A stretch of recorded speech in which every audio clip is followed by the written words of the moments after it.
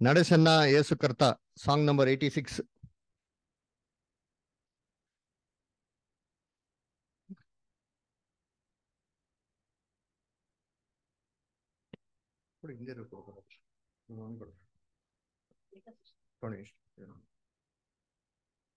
ನಡೆಸನ್ನ ಸುಕರ್ತ ಲೋಕರ ನ್ಯಾಯತೆಯಳ್ ನೀನ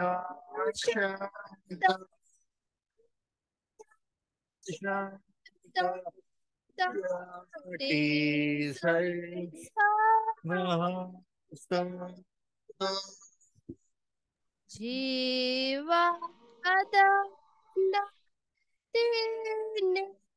ಸೇನ ಪೂರ್ಣ ತೃಪ್ತಿಗೊಳಿಸು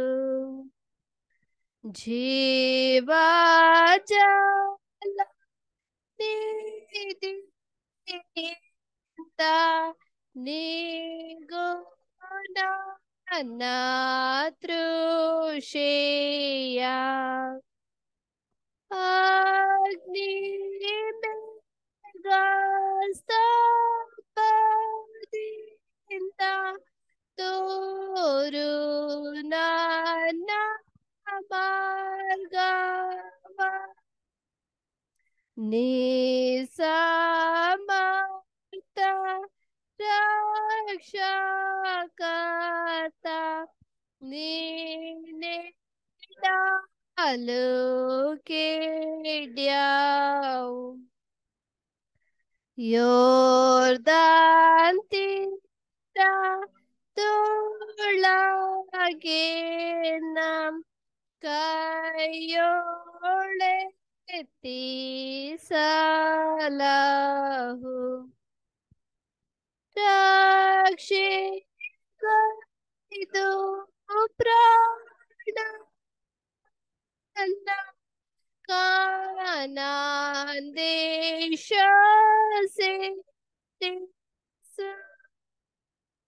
ನೀನಾಗಲಿ ನಿತ್ಯದಲ್ಲಿ ಸ್ತೋತ್ರಗಾನ ಮಾಡ್ಬೇಕು. ನಾವು ನಿಂತಿರುವಾಗೆ ನಮ್ಮ ಮಧ್ಯದಲ್ಲಿ ಇರುವಂತ ಕಾರ್ತಿಕ್ ಅವರು ನಮ್ಮನ್ನ ಮುಂದೆ ಬಂದು ಪ್ರಾರ್ಥನೆ ನಡೆಸಬೇಕಾ ಕೇಳ್ಕೊಂತೀನಿ.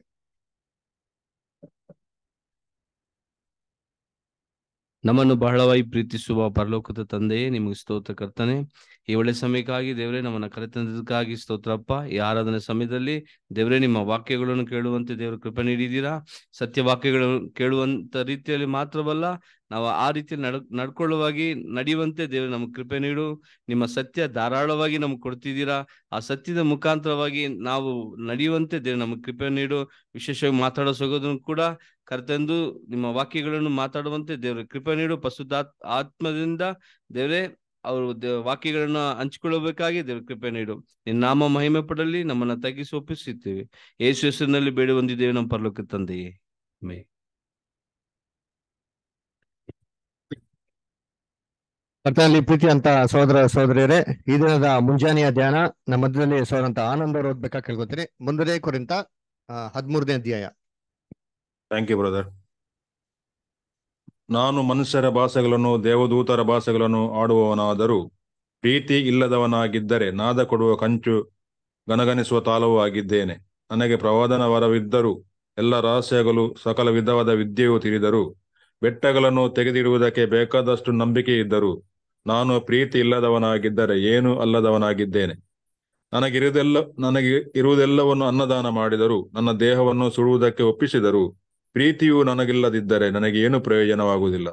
ಪ್ರೀತಿ ಬಹು ತಾಳ್ಮೆಯುಳ್ಳದು. ಪ್ರೀತಿ ದಯೆ ತೋರಿಸುವುದು. ಪ್ರೀತಿಯು ಹೊಟ್ಟೆ ಕಿಚ್ಚಿಪಡುವುದಿಲ್ಲ, ಹೊಗಳಿಕೊಳ್ಳುವುದಿಲ್ಲ, ಉಬ್ಬಿಕೊಳ್ಳುವುದಿಲ್ಲ, ಮರ್ಯಾದೆಗೆಟ್ಟು ನಡೆಯುವುದಿಲ್ಲ, ಸ್ವಪ್ರಯೋಜನವನ್ನು ಚಿಂತಿಸುವುದಿಲ್ಲ, ಸಿಟ್ಟುಗೊಳ್ಳುವುದಿಲ್ಲ, ಅಪಕಾರವನ್ನು ಮನಸ್ಸಿನಲ್ಲಿ ಇಟ್ಟುಕೊಳ್ಳುವುದಿಲ್ಲ, ಅನ್ಯಾಯವನ್ನು ನೋಡಿ ಸಂತೋಷ ಪಡದೆ ಸತ್ಯಕ್ಕೆ ಜಯವಾಗುವಲ್ಲಿ ಸಂತೋಷ ಪಡುತ್ತದೆ. ಎಲ್ಲವನ್ನು ಅಡಗಿಸಿಕೊಳ್ಳುತ್ತದೆ, ಎಲ್ಲವನ್ನು ನಂಬುತ್ತದೆ, ಎಲ್ಲವನ್ನು ನಿರೀಕ್ಷಿಸುತ್ತದೆ, ಎಲ್ಲವನ್ನು ಸಹಿಸಿಕೊಳ್ಳುತ್ತದೆ. ಪ್ರೀತಿಯು ಎಂದಿಗೂ ಬಿದ್ದು ಹೋಗುವುದಿಲ್ಲ. ಪ್ರಬೋಧನೆಗಳಾದರೂ ಇಲ್ಲದಂತವಾಗುವು, ವಾಣಿಗಳು ನಿಂತು ಹೋಗು, ವಿದ್ಯೆಯು ಇಲ್ಲದಂತವಾಗುವುದು. ಅಪೂರ್ಣವಾಗಿ ತಿಳಿದುಕೊಳ್ಳುತ್ತೇವೆ, ಅಪೂರ್ಣವಾಗಿ ಪ್ರವಾದಿಸುತ್ತೇವೆ. ಆದರೆ ಸಂಪೂರ್ಣವಾದದ್ದು ಬಂದಾಗ ಅಪೂರ್ಣವಾದದ್ದು ಇಲ್ಲದಂತವಾಗುವುದು. ನಾನು ಬಾಲಕನಾಗಿದ್ದಾಗ ಬಾಲಕನ ಮಾತುಗಳನ್ನಾಡಿದ್ದೇನು, ಬಾಲಕನ ಸುಖ ದುಃಖಗಳನ್ನು ಅನುಭವಿಸಿದ್ದೇನು, ಬಾಲಕನ ಆಲೋಚನೆಗಳನ್ನು ಮಾಡಿಕೊಂಡೆನು. ಪ್ರಯಾಸನಾದ ಮೇಲೆ ಬಾಲ್ಯದವುಗಳನ್ನು ಬಿಟ್ಟು ಬಿಟ್ಟೆನು. ಈಗ ಕಂಚಿನ ದರ್ಪಣದಲ್ಲಿ ಕಾಣಿಸುವಂತೆ ದೇವರ ಮುಖವು ನಮಗೆ ಮಬ್ಬಾಗಿ ಕಾಣಿಸುತ್ತದೆ. ಆಗ ಮುಖಾಮುಖಿಯಾಗಿ ಆತನ ನೋಡುವೆವು. ಈಗ ಸ್ವಲ್ಪ ಮಾತ್ರ ನನಗೆ ತಿಳಿದದೆ. ಆಗ ದೇವರು ನನ್ನನ್ನು ಸಂಪೂರ್ಣವಾಗಿ ತಿಳ್ಕೊಂಡಂತೆ ನಾನು ಸಂಪೂರ್ಣವಾಗಿ ತಿಳ್ಕೊಳ್ಳುವೆನು. ಹೀಗಿರುವುದರಿಂದ ನಂಬಿಕೆ, ನಿರೀಕ್ಷೆ, ಪ್ರೀತಿ ಈ ಮೂರೇ ನಿಲ್ಲುತ್ತವೆ. ಇವುಗಳಲ್ಲಿ ದೊಡ್ಡದು ಪ್ರೀತಿ. Thank you brother. Thank you brother. ಈ ದಿನದ ಪರಲೋಕವನ್ನ ನಮ್ಮ ನಡುವೆ ಯಶವಂತ ಕೇಶವ್ ಅವರು ಬಂದು ಓದ್ಬೇಕಾ ಕೇಳ್ಕೊತೀವಿ.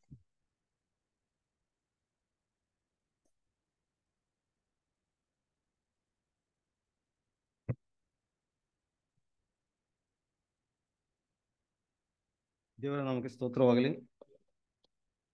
ನನಗೆ ಯಜ್ಞವು ಬೇಡ, ಕರುಣೆಯೇ ಬೇಕು. ಹೋಮಗಳಿಗಿಂತ ದೇವಜ್ಞಾನವೇ ಇಷ್ಟ. ಕರ್ತನಿಗೆ ತಮ್ಮ ಹೃದಯ ಮತ್ತು ಚಿತ್ತಗಳನ್ನು ಕೊಡುವವರೆಲ್ಲರೂ ತಮ್ಮ ಸರ್ವಸ್ವವನ್ನು ಕೊಟ್ಟಂತೆ ಭಾವಿಸಲಾಗಿದೆ. ಆದರೆ ಯಾರು ತಮ್ಮ ಚಿತ್ತ ಮತ್ತು ವಿಧೇಯತ್ವವನ್ನು ಕರ್ತನಿಗೆ ಸಲ್ಲಿಸುವುದಿಲ್ಲವೋ ಅವರೆಲ್ಲರೂ ಕರ್ತನು ಮೆಚ್ಚುವ ಯಜ್ಞಗಳನ್ನು ಅರ್ಪಿಸಲು ಸಾಧ್ಯವಾಗುವುದಿಲ್ಲ.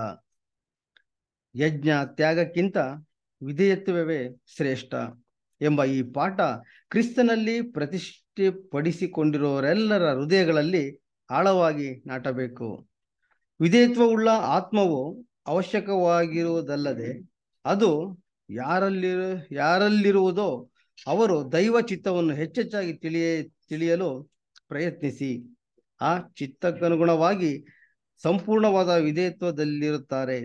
ಈ ತರಗತಿಯಲ್ಲಿರುವವರನ್ನು ಕುರಿತು ದೈವೋಕ್ತಿಗಳು ಹೇಳುವುದೇನೆಂದರೆ, ನನಗೆ ವಾಕ್ಯವು ದೊರೆಯಿತು ಮತ್ತು ನಾನು ಅದನ್ನು ಆಹಾರವಾಗಿ ಊಟ ಮಾಡಿದೆನು ಎಂತಲೂ, ಮತ್ತೊಂದು ಕಡೆ ಕರ್ತನು, ಇಗೋ ದೇವರೇ ನಿನ್ನ ಚಿತ್ತವನ್ನು ನೆರವೇರಿಸುವುದಕ್ಕೆ ಬಂದಿದ್ದಾನೆ, ಗ್ರಂಥದ ಸುರುಳಿಯಲ್ಲಿ ನನ್ನನ್ನು ಕುರಿತು ಬರೆದದೆ ಮತ್ತು ನಿನ್ನ ಧರ್ಮೋಪದೇಶವು ನನ್ನ ಅಂತರಂಗದಲ್ಲಿದೆ ಎಂದು ಹೇಳಿದ್ದಾನೆ. ಆಮೆನ್.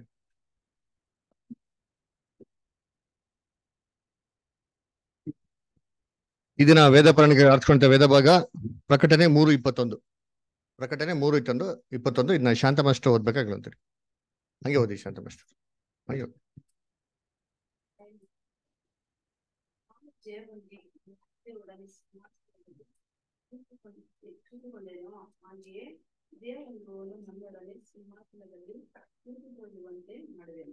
Thank you sir. ಓದಿರಂತ ವಚನ ಆದಾದ್ಮೇಲೆ ನಮ್ಮ ನಡುವೆ ಸ್ವಂತ ಜಾನ್ ಅವರು ಮುಂದೆ ಹೋಗ್ಬಿಟ್ಟು ದೇವ್ರ ವಾಕ್ಯ ಸಂದೇಶನ ಹಂಚ್ಕೊಬೇಕಾ ಕೇಳ್ಕೊಂತೀನಿ.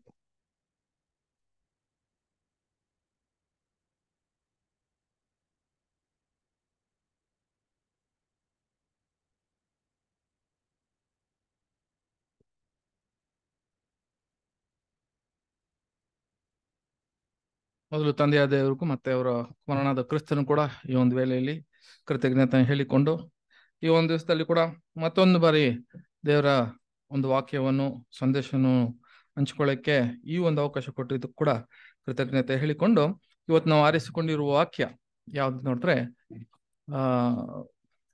ಪ್ರಕಟಣೆ 3ನೇ ಅಧ್ಯಾಯ 21ನೇ ವಾಕ್ಯ. ಅದಾಗ್ತೀರಾ? ಓಕೆ. ಸೊ ಈ ವಾಕ್ಯ ನಾವು ಓದುವಾಗ, ನಾನು ಹೆಂಗೆ ಜಯಕೊಂಡು ತಂದೆಯ ಸಿಂಹಾಸನದಲ್ಲಿ ಕೂತಿದ್ದೀನೋ, ಜಯ ಕೊಲ್ಲುವವನು ಯಾರೋ ಅವನಿಗೆ ನಾನೇನ್ ಮಾಡ್ತೀನಿ ಅಂದ್ರೆ ಸಿಂಹಾಸನದಲ್ಲಿ ಕೂತ್ಕೊಳ್ಳೋಕೆ ಮಾಡ್ತೀನಿ ಅಂತ ಹೇಳ್ತಾರೆ. ಸೊ ಜಯ ಹೊಂದಿದ್ದು ಅಂತ ಹೇಳಿದ್ರೆ ಇವರಲ್ಲಿ ಯಾವ್ದು ತಗೊಳ್ಳಲ್ಲ. ಕ್ರಿಸ್ತನು ಜಯ ಕೊಂಡಿದ್ದು. ಏನ್ ಜಯ ಕೊಂಡ್ರು ಅಂತಾನೆ ನಾವು ಇವತ್ತು ಪಾಠಕ್ಕೆ ನೋಡ್ತೀವಿ. ಏನ್ ಜಯ ಕೊಳ್ಳೋದಂದ್ರೆ ಏನು, ಏನ್ ಜಯ ಕೊಂಡು ಆ ಸಿಂಹಾಸನದಲ್ಲಿ ಕೂತಿರೋದಕ್ಕೆ ಜಯ ಹೊಂದಿರೋದು ಏನ್ ಜಯ ಹೊಂದಿರ್ಬೇಕು? ನಮ್ಗೆಲ್ಲರಿಗೂ ಗೊತ್ತು ಜಯ ಹೊಂದ್ಬೇಕಂತ. ಸೊ ಏನಪ್ಪ ಇದು ಅಂತ ಹೇಳುವಾಗ ಅದನ್ನೇ ನಾವು ಇವತ್ತು ನೋಡ್ತೀವಿ. ಕೆಲವು ಅನಿಮೇಷನ್ಸ್ ಗಳ ಇದೆ ಅಂತ ಕಾಣುತ್ತೆ.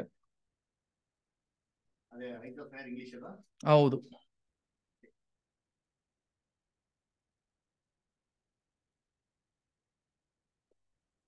ಸರಿ, ಇವತ್ತು ನಮ್ಮ ಪಾಠಗಳ ಎಲ್ಲ ಈ ಪ್ರಕಟಣೆ ಇರುವ ಎಲ್ಲ ವಾಕ್ಯಗಳು, ಕೆಲವು ವಾಕ್ಯಗಳೆಲ್ಲ ಬಂದು ಪ್ರಕಟಣೆ ಒಳಗಿರೋ ಪ್ರಕಟಣೆ ಸ್ಟಡೀಸೇ ಅಷ್ಟೇ, ರೆವಲ್ಯೂಷನ್ ಸ್ಟಡಿ ತರ ಇದು ನಾವು ನೋಡ್ತೀವಿ. ಸೊ ನೋಡ್ಬೇಕಾದ್ರೆ ಅನಿಮೇಷನ್ ಇದು ಬರ್ಲಿ, ಸ್ಲೈಡ್ಸು ಅವಾಗ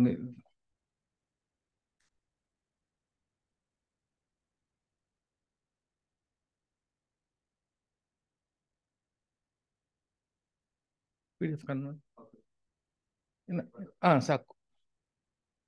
ಎಸ್ ಹೌದು, ನೆಕ್ಸ್ಟ್ ಚೇಂಜ್ ಮಾಡ್ತಾ ಇರಿ. ಸೊ ನೋಡ್ಬೇಕಾದ್ರೆ ಕ್ರಿಸ್ತನ ಸಹೋದರ ಸಹೋದರಿಯರೇ, ಈ ಪ್ರಕಟಣೆ ಅಂದ್ರೆ ಏನು ಅಂತ ಹೇಳಿದ್ರೆ, ಈ ಪ್ರಕಟಣೆ ಕ್ರಿಸ್ತನು ತನ್ನ 7 ಸಭೆಗೆ ಏನಂತೆ ಯಾವುದೋ ಒಂದು ಕಾರ್ಯಗಳನ್ನು ಬರೀ 7 ಸಭೆಗೆ ಕೊಡುವ ಒಂದು ಲೆಟರ್ ಅಂತ ಹೇಳ್ಬೋದು. ಒಂದು ಲೆಟರೇ ಬಂದು ಈ ಪ್ರಕಟಣೆಯಲ್ಲಿ ಬರೆದಿರೋ ವಿಷಯ. ಸೊ ಸಾಮಾನ್ಯವಾಗಿ ನಾವು ಪ್ರಕಟಣೆಲ್ಲ ಓದ್ತೇವೆ. ಪ್ರಕಟಣೆ ಬಂದು ನಾವು ಯಾವಾಗೆಲ್ಲ ಓದಿ ಅದನ್ನ ತಿಳ್ಕೊಂಡು ಅದನ್ನ ಅರ್ಥ ಮಾಡ್ಕೊಂತೀವೋ, ಪ್ರವಾದನೆಗಳೆಲ್ಲ ನಮ್ಗೆ ಅರ್ಥ ಆಗ್ತದೋ, ಏನು ಅರ್ಥ ಮಾಡ್ಕೊಬೇಕು? ವೆರಿ ಗುಡ್ ಅಲ್ವರ? ಅದನ್ನ ನೋಡ್ಬೇಕಾದ್ರೆ ಅದು 1ನೇ ಅಧ್ಯಾಯ 3ನೇ ವಾಕ್ಯ ಓದೋಣ. ಪ್ರಕಟಣೆ 1ನೇ ಅಧ್ಯಾಯ 3ನೇ ವಾಕ್ಯ. ಈ ಪ್ರವಾದನಾ ವಾಕ್ಯಗಳನ್ನು ಓದುವಂತವನು, ಕೇಳುವಂತವರು, ಈ ಪ್ರವಾದನೆಯಲ್ಲಿ ಬರೆದಿರುವ ಮಾತುಗಳನ್ನು ಕೈಗೊಂಡು ನಡೆಯುವಂತವರು ಧನ್ಯರು, ಅವು ನೆರವೇರುವ ಸಮಯವು ಸಮೀಪವಾಗಿದೆ. ಓಕೆ, ಇದು ನೋಡ್ಬೇಕಾದ್ರೆ ಕಾಲ ಬಂದು ನೆರವೇರುವ ಕಾಲ ಸಮೀಪವಾಗಿದೆ ಅಂತ ಹೇಳ್ತಾರೆ. ಸೊ ಯಾವಾಗ ಪ್ರಕಟಣೆಯನ್ನ ಅರ್ಥ ಮಾಡ್ಕೊಂತೀವೋ, ಯಾವಾಗ ಈ ಪ್ರವಾದನೆಗಳು ಕೇಳಿ ಅರ್ಥ ಮಾಡ್ಕೊಂತೀವೋ, ಇವೆಲ್ಲ ನಮ್ಗೆ ಹೊರೆ ಬಂತೋ, ನಾವು ಏನ್ ಅರ್ಥ ಮಾಡ್ಕೊಬೇಕು? ಕೊನೆ ಕಾಲದಲ್ಲಿ ಇದೀವಿ ಅಂತ.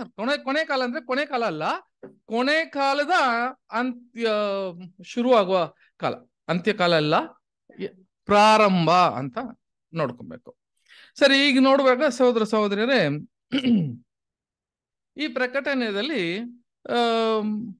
ನೋಡ್ಬೇಕಾದ್ರೆ ಎಲ್ಲ ಸತ್ಯ ಹೊರಗೆ ಬಂತು, ಎಲ್ಲ ಬಂತು. ಪ್ರಕಟಣೆ ಇವಾಗ ಎಲ್ಲ ಗೊತ್ತಾಯ್ತಲ್ಲ, ಹಂಗಾದ್ರೆ ನಾವು ಯಾವ ಕಾಲದಲ್ಲಿ ಇದೆ ಅಂತ ಗೊತ್ತು. ಈಗ ನೋಡ್ಬೇಕಾದ್ರೆ ಈಗ ಪ್ರಕಟಣೆ ಹೊರಗಡೆ ಬಂತು, ಎಲ್ಲ ಬಂತು, ಸತ್ಯ ಹೊರಗಡೆ ಬಂತು. ಆದ್ರೆ ಎಷ್ಟು ಸತ್ಯ ನಮಗ್ ಸಿಕ್ತೋ ಅಷ್ಟು ನಮ್ಮಲ್ಲಿ ಕನ್ಫ್ಯೂಷನ್ ಕೂಡ ಏನ್ ಬಂದ್ಬಿಡ್ತು, ಕ್ರೈಸ್ತರಲ್ಲಿ ಕನ್ಫ್ಯೂಷನ್ಸ್ಗಳು ಬಂದ್ಬಿಡ್ತು. ಎಷ್ಟು ಕನ್ಫ್ಯೂಷನ್ಸ್ಗಳು ಬಂತೋ ಅಷ್ಟು ನಮ್ಮಲ್ಲಿ ಡಿವಿಷನ್ಸ್ಗಳು ಏನಾಗಿತ್ತು, ಬಂದವೆ, ಡಿವಿಷನ್ಸ್ಗಳು ಬಂದ್ಬಿಡ್ತು. ಇವಾಗ ನೋಡ್ಬೇಕಾದ್ರೆ ಸಭೆ ಎಲ್ಲಾ ಕಡೆ ಒಂದೊಂದು ಸಭೆ ಇದೆ, ಡಿವಿಷನ್ಸ್. ಇವ್ರು ಹೇಳೋದು, ಇವ್ರು ಹೇಳೋದು, ಇವ್ರು ಒಪ್ಕೊಳ್ಳಲ್ಲ, ಅವ್ರು ಹೇಳೋದು.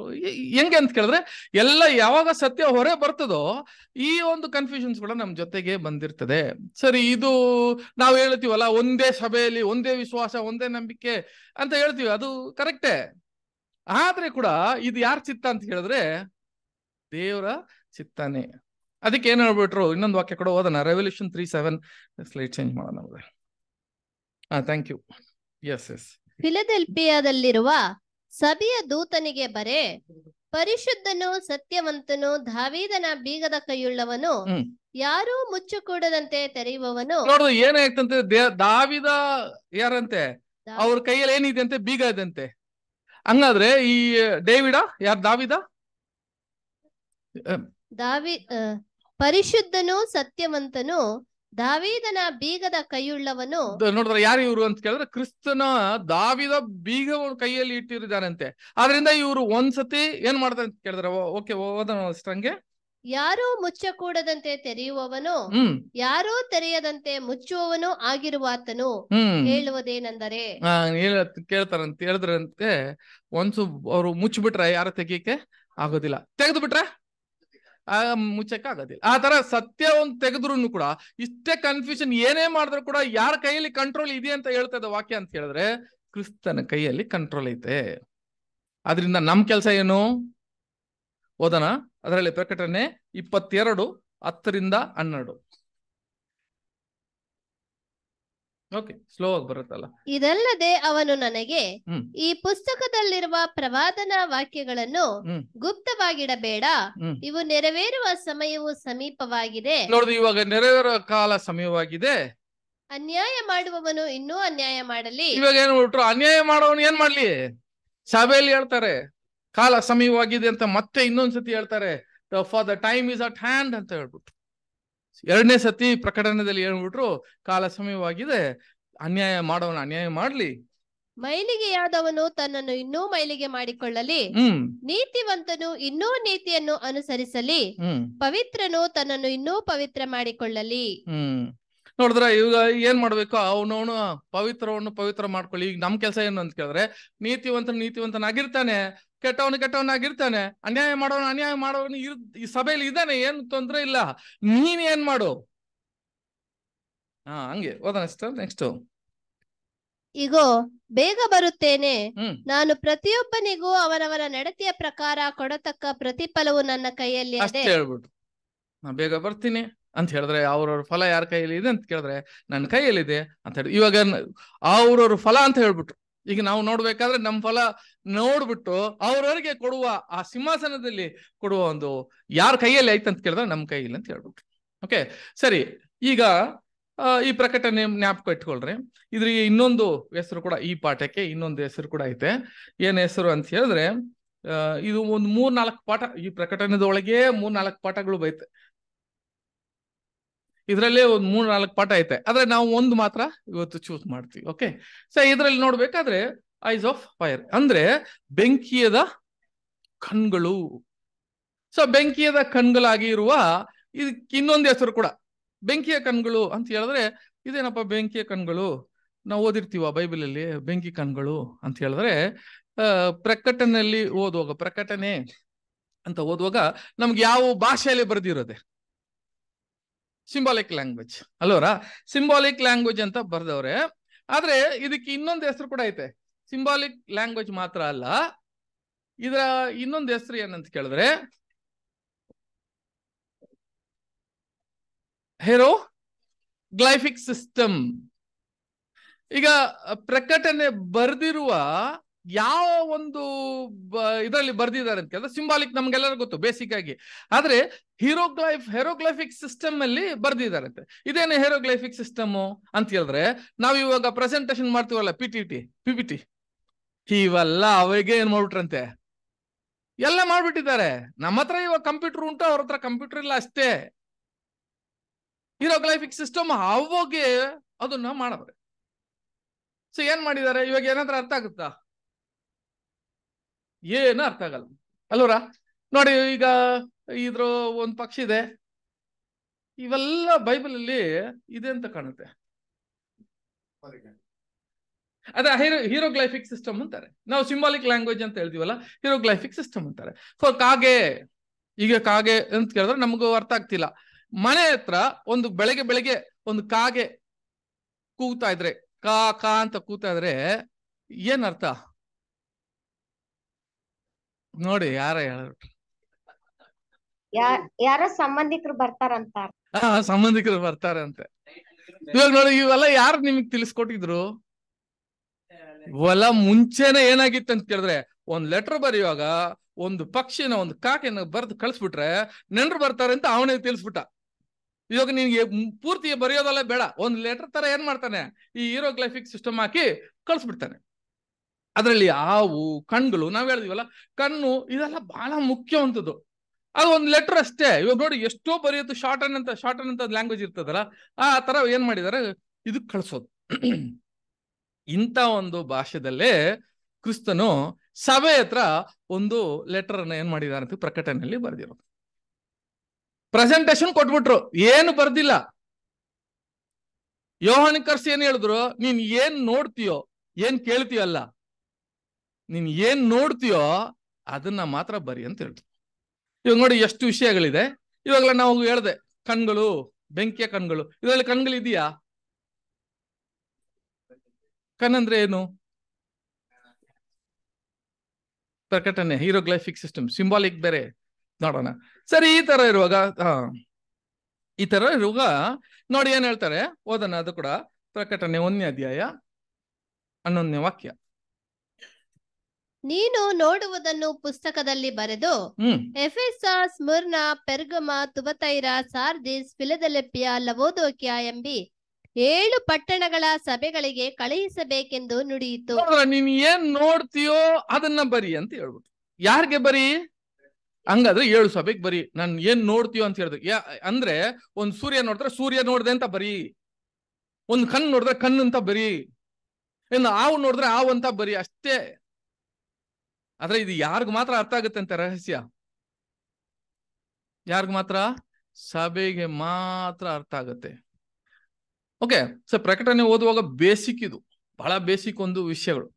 ಸಾಮಾನ್ಯವಾಗಿ ಸರಿ, ಇದು ಪ್ರಕಟಣೆ ಅಂತ ಹೇಳುವಾಗ ಅನೇಕ ವಿಷಯಗಳಿದೆ. ಪ್ರಕಟಣೆ ಓದೋದು ಏನಂತ ಕೇಳಿದ್ರೆ, ಯಾವ ತರ ಸಭೆ ಉಂಟಾಗುತ್ತೆ, formation of church formation full ಆಗಿ ಏನಾಗುತ್ತೆ ಪ್ರಕಟಣೆಯಲ್ಲಿ ಕೊಟ್ಟಿದ್ದಾರೆ. ಫಾರ್ ಎಕ್ಸಾಂಪಲ್ ಅದನ್ನ ಹೆಂಗ ಅರ್ಥ ಮಾಡ್ಕೊಳ್ಳೋದು ಅಂತ ಕೇಳಿದ್ರೆ, ನೋಡ್ಬೇಕಾದ್ರೆ ಆದಾಮ್ನು ಅಲ್ವರ, ಆದಾಮ್ನ ಏನ್ ಮಾಡಿದ್ರು, ದೇವರು ಸೃಷ್ಟಿ ಮಾಡಿದ ಮೇಲೆ ಒಬ್ರೇ ಇದ್ರು. ಆಮೇಲೆ ಅವ್ರಿಗೆ ಒಂದು ಯಾವ ತರ ನಿದ್ರೆ ಕೊಟ್ಟಿದ್ರಂತೆ, ಕಡ ಅಂದ್ರೆ ಅರ್ಥ ಏನು, ಒಳ್ಳೆ ನಿದ್ರೆ ಕೊಟ್ಬಿಟ್ರಂತೆ.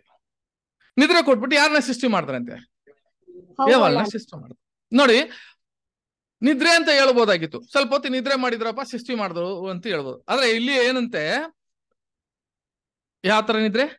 ಗಾಢ ನಿದ್ರೆ ಕೊಟ್ಬಿಟ್ರಂತೆ. ಅಂದ್ರೆ ಅರ್ಥ ಎಷ್ಟು ಕಾಲ ಅಂತ ಗೊತ್ತಿಲ್ಲ, ಎಷ್ಟು ಕಾಲ ನಿದ್ದೆ ಮಾಡ್ತಿದ್ರು ಗೊತ್ತಿಲ್ಲ. ಆ ಟೈಮಲ್ಲಿ ಯಾರನ್ನ ಸೃಷ್ಟಿ ಮಾಡಿದ್ರಂತೆ? ಅವಲ್ನ ಸೃಷ್ಟಿ ಮಾಡಿದ್ರಂತೆ.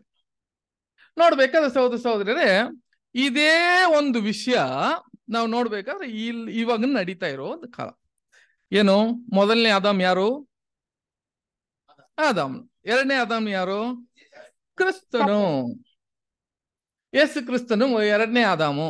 ಈಗ ಎರಡನೇ ಆದಾಮ್ನು ಬಂದು ತನ್ನ ಆದಾಮಾಗಿ ಬಂದು ಇಲ್ಲಿ ನಿರೂಪಿಸಿ ಅದನ್ನ ಅವರು ಸಾಯುವಾಗ ಅಂತ ಹೇಳಿದ್ರೆ ಅದು ಸಾವಲ್ಲ, ನಿದ್ರೆ ಅಂತ ಹೇಳ್ಬಿಟ್ರು ಅಲ್ವರ.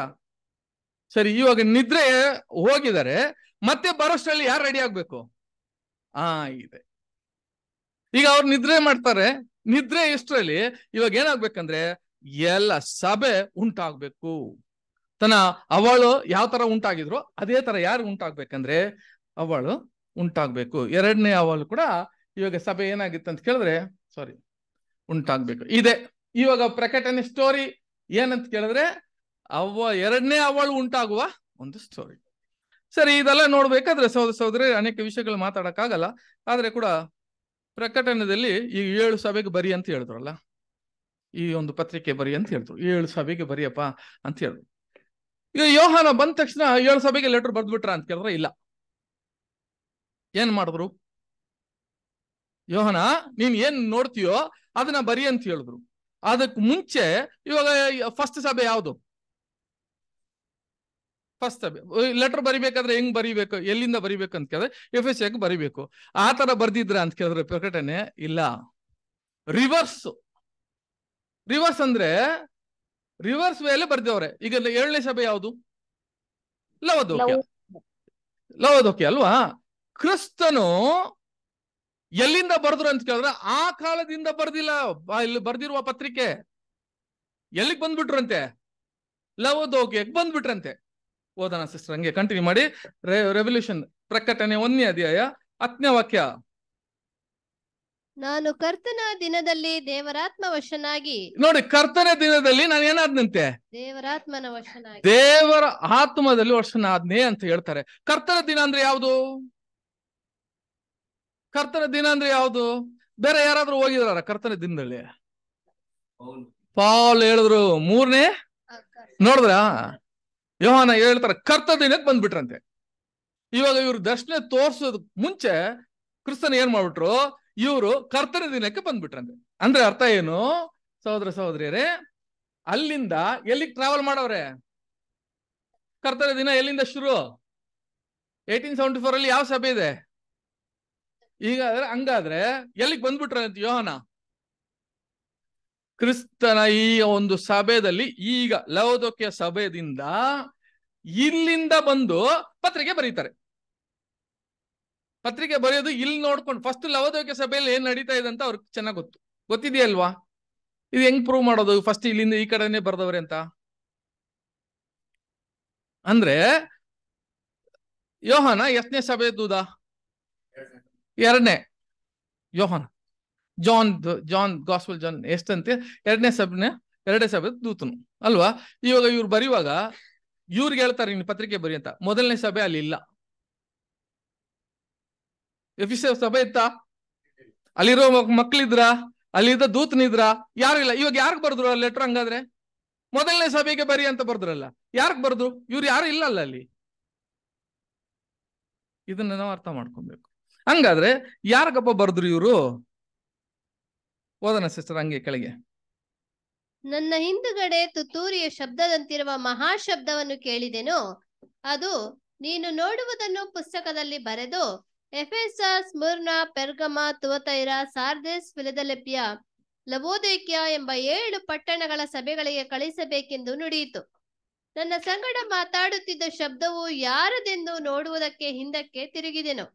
ಇವಾಗ ನೋಡಿದ್ರ, ಇವಾಗ ಏನ್ ಮಾಡಿದ್ರಂತೆ? ಇವ್ರು ಟ್ರಾವೆಲ್ ಮಾಡಿದ್ರಂತೆ. 2000 ವರ್ಷ ಟ್ರಾವೆಲ್ ಮಾಡಿ ಇವಾಗ ಈ ಕಾಲದಲ್ಲಿ ಇದ್ದು ಹಿಂತಿರುಗಿ ನೋಡ್ತೀನಿ ಅಂತ ಹೇಳ್ತಾರೆ. ಮುಂದೆ ಈ ಕಡೆ ಅಲ್ಲ ಅವ್ರು ಬರ್ದಿರೋದು. ಯಾರಪ್ಪ ತುತ್ತಿರಿ ಶಬ್ದ ಅಂತ ಹೇಳಿ ಹಿಂದೆ ಹೋಗಿ ಈ ಕಡೆ ತೆಗೆದು ಈ ಕಡೆ ತಿರುಗಿ ನೋಡ್ತಾರಂತೆ ಅಂತ ಅರ್ಥ ಮಾಡ್ಕೊಳ್ಳಿ.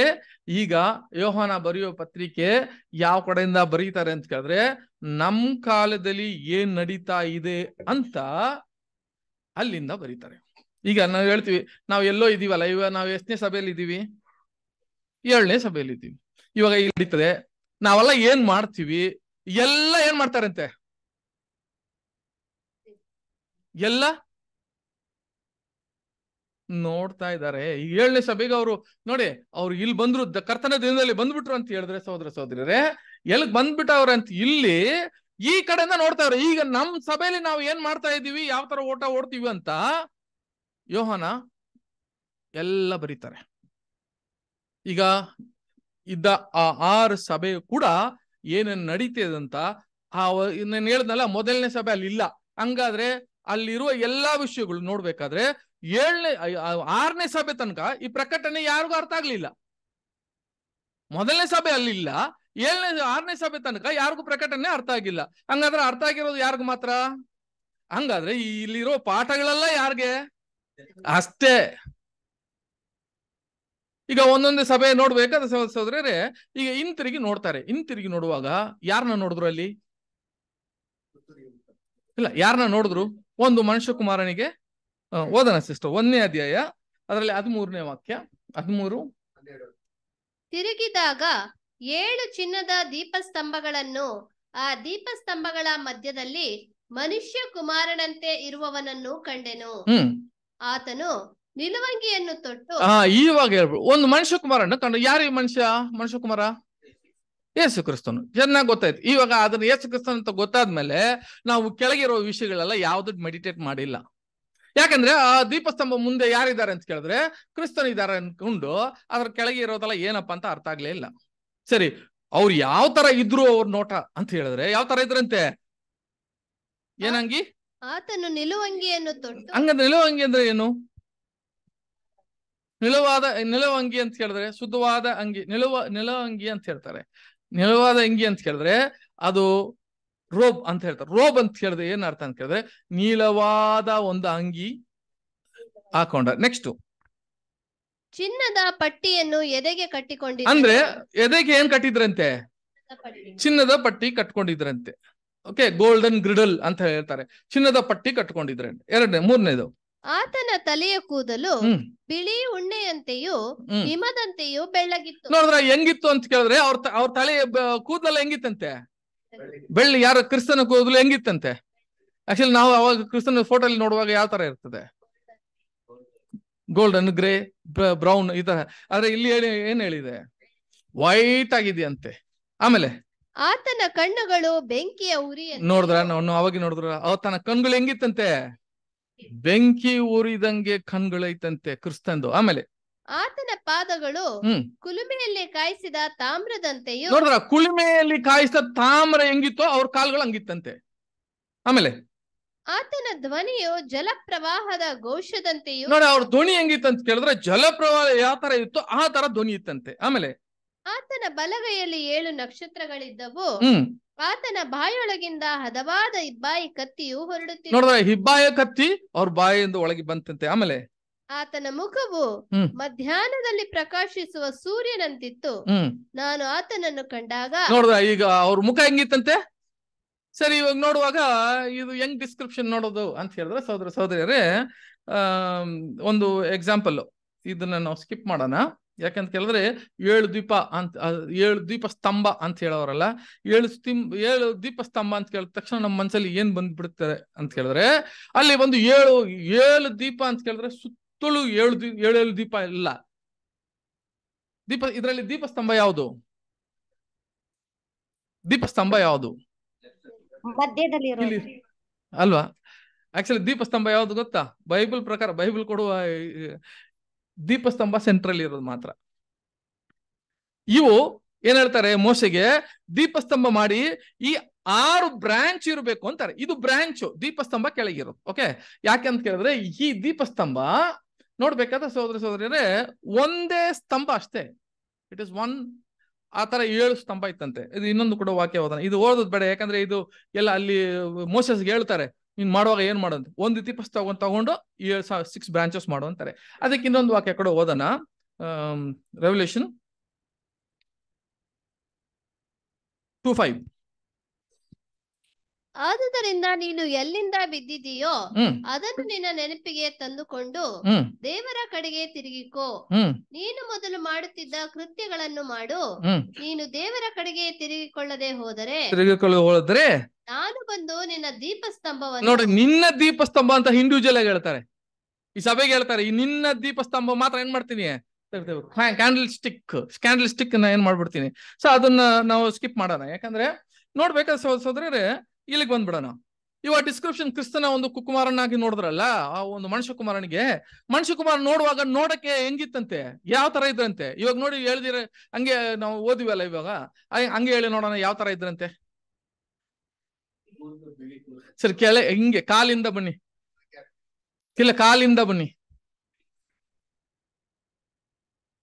ಯಾವ ತರ ಇತ್ತು? ತಾಮ್ರದ ಕುಲುಮಿಗೆ ಹಾಕಿರುವ ತಾಮ್ರದ ಕಾಲುಗಳು ಇತ್ತಂತೆ.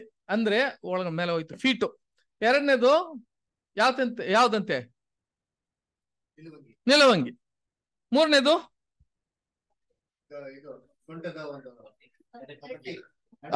ನಡುಪಟ್ಟಿ, ಗೋಲ್ಡನ್ ಗ್ರಿಡಲ್. ನಾಲ್ಕನೇದು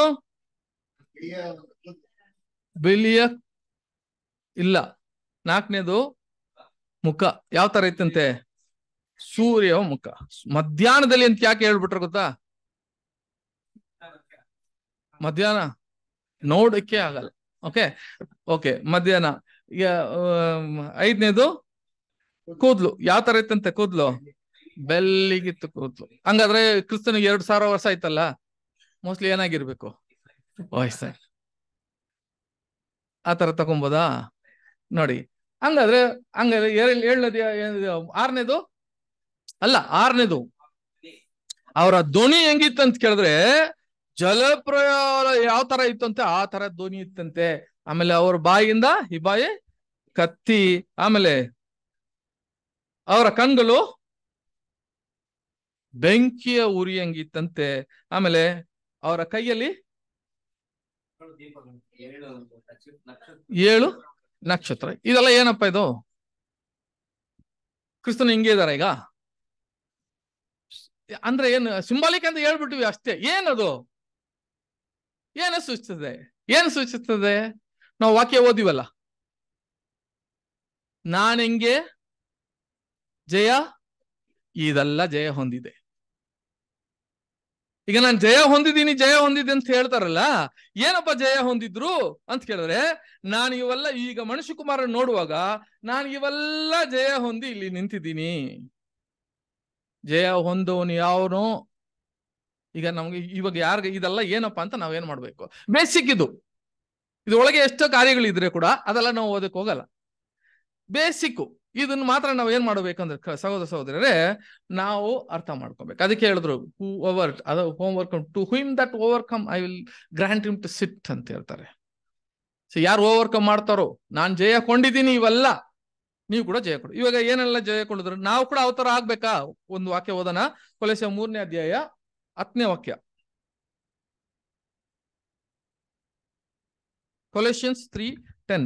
ಈ ಸ್ವಭಾವವು ಅದನ್ನು ಸೃಷ್ಟಿಸಿದಾತನ ಹೋಲಿಕೆಯ ಮೇರೆಗೆ ಹ್ಮ್ ದಿನೇ ದಿನೇ ನೂತನವಾಗುತ್ತಾ ಹ್ಮ್ ಪೂರ್ಣ ಜ್ಞಾನವನ್ನು ಉಂಟು ಮಾಡುತ್ತದೆ.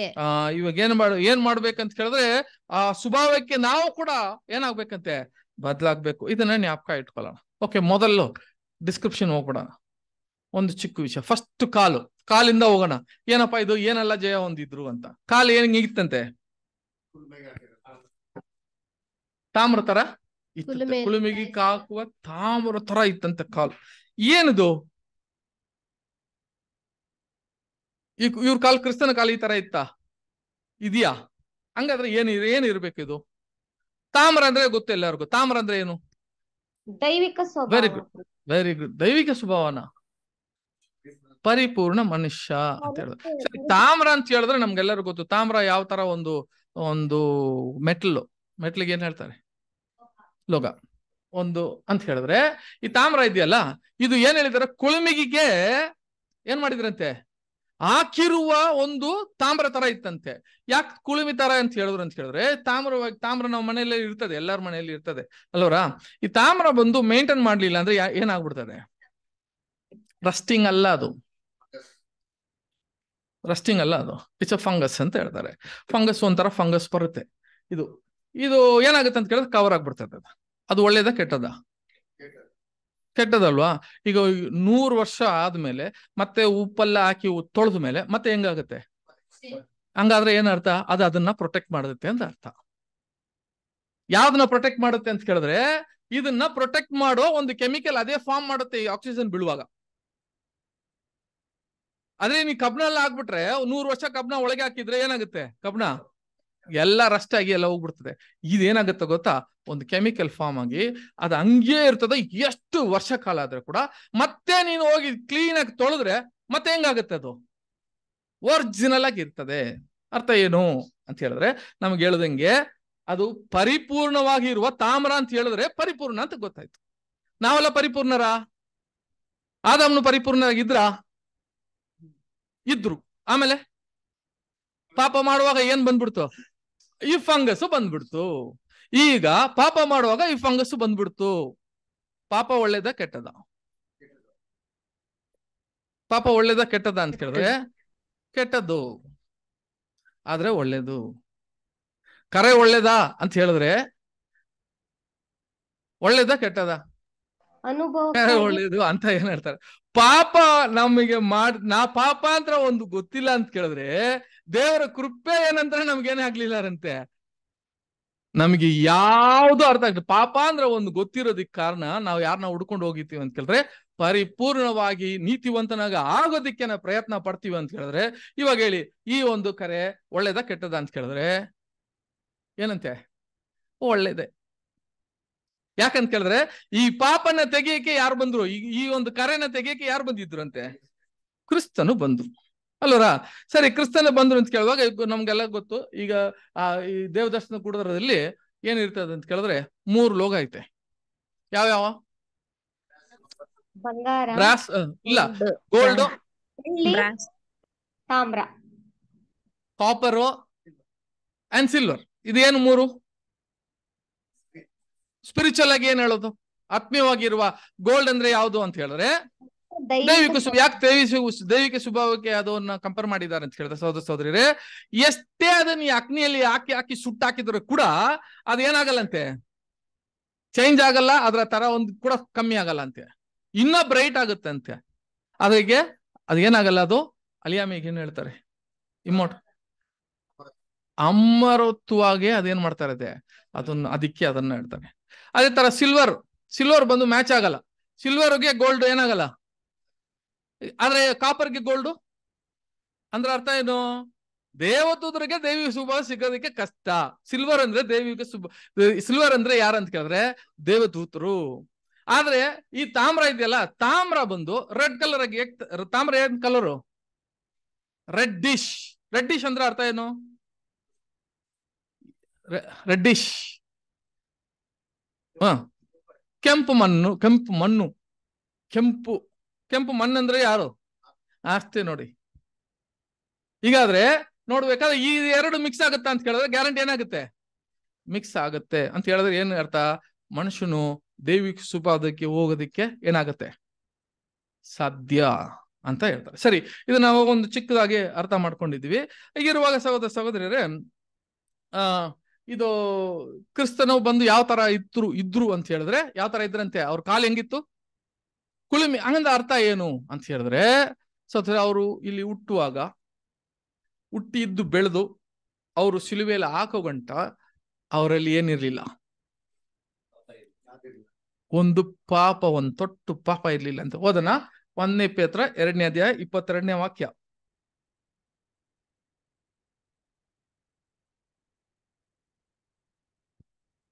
ಆತನು ಯಾವ ಪಾಪವನ್ನೂ ಮಾಡಲಿಲ್ಲ, ಆತನ ಬಾಯಲ್ಲಿ ಯಾವ ವಂಚನೆಯೂ ಸಿಕ್ಕಲಿಲ್ಲ.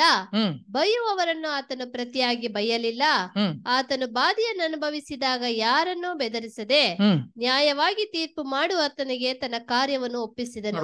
ಯಾವ ತರ ಪ್ಯೂರ್ ಆಗಿದ್ರು ಅಂತ ಕೇಳಿದ್ರೆ, ಆ ಕೊಳಮಿಗೆ ಹಾಕಿ ಯಾವ ತರ ತಾಮ್ರ ಇತ್ತೋ ಆ ತರ ಅವ್ರ ಬಾಯಲ್ಲಿ ಒಂದು ಕಟ್ಟು ಮಾತು ಬಂದಿಲ್ಲ, ಯಾರನ್ನ ಬೈಲಿಲ್ಲ, ಪಾಪ ಅವರಲ್ಲಿ ಇರ್ಲಿಲ್ಲ, ಹುಟ್ಟಿದಿಂದ ಅವರನ್ನ ಏನಿಲ್ಲಂತೆ. ಹಂಗದ ಈಸ್ ಪರ್ಫೆಕ್ಟ್ ಕಾಪರ್. ಹೆಂಗೆ ಬಂದು ಮೊದಲ ಕೊಳಮಿಗೆ ಹಾಕಿ ತೆಗಿಯುತ್ತಾರೆ ತಾಮ್ರ, ಆ ತಾಮ್ರ ಹೆಂಗೆ ಕೊಳಮಿ ಹಾಕಿ ತೆಗೆದ್ರು ಅದು ಹಂಗೆ ಇತ್ತಂತೆ ಕೊನೆ ತನಕ. ಅದಕ್ಕೆ ಅವ್ರ ಕಾಲು ಅಂದ್ರೆ ಈ ಭೂಮಿ ಮೇಲೆ ಹಾಕಿರುವ ಆ ಕಾಲು ಫಸ್ಟ್ ಸ್ಟೆಪ್ ಅವ್ರು ಹಾಕಿರುವ. ಇನ್ನೊಂದು ವಾಕ್ಯ ಕೂಡ ಓದನ, 2ನೇ ಕೊರಿಂಥಿಯ 5ನೇ ಅಧ್ಯಾಯ 21ನೇ ವಾಕ್ಯ.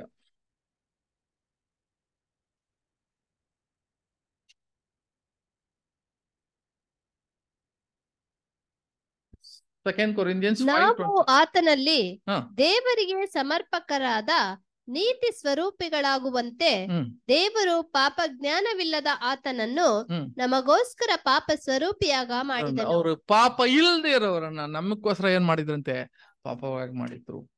ಆ ತರ ಅವರು ಬಂದು ಯಾವ ತರ ಈ ಮನುಷ್ಯನಾಗಿ ಇದ್ರು ಅಂತ ಕೇಳಿದ್ರೆ, ಆ ಪರಿಪೂರ್ಣವಾದ ಮನುಷ್ಯನಾಗಿ ಅವರು ಇದ್ರು ಅಂತ ಹೇಳ್ತಾರೆ. ಇನ್ನೊಂದು ವಾಕ್ಯ ಕೂಡ ಓದೋಣ, ಹೆಬ್ರಿಯ 2ನೇ ಅಧ್ಯಾಯ 18.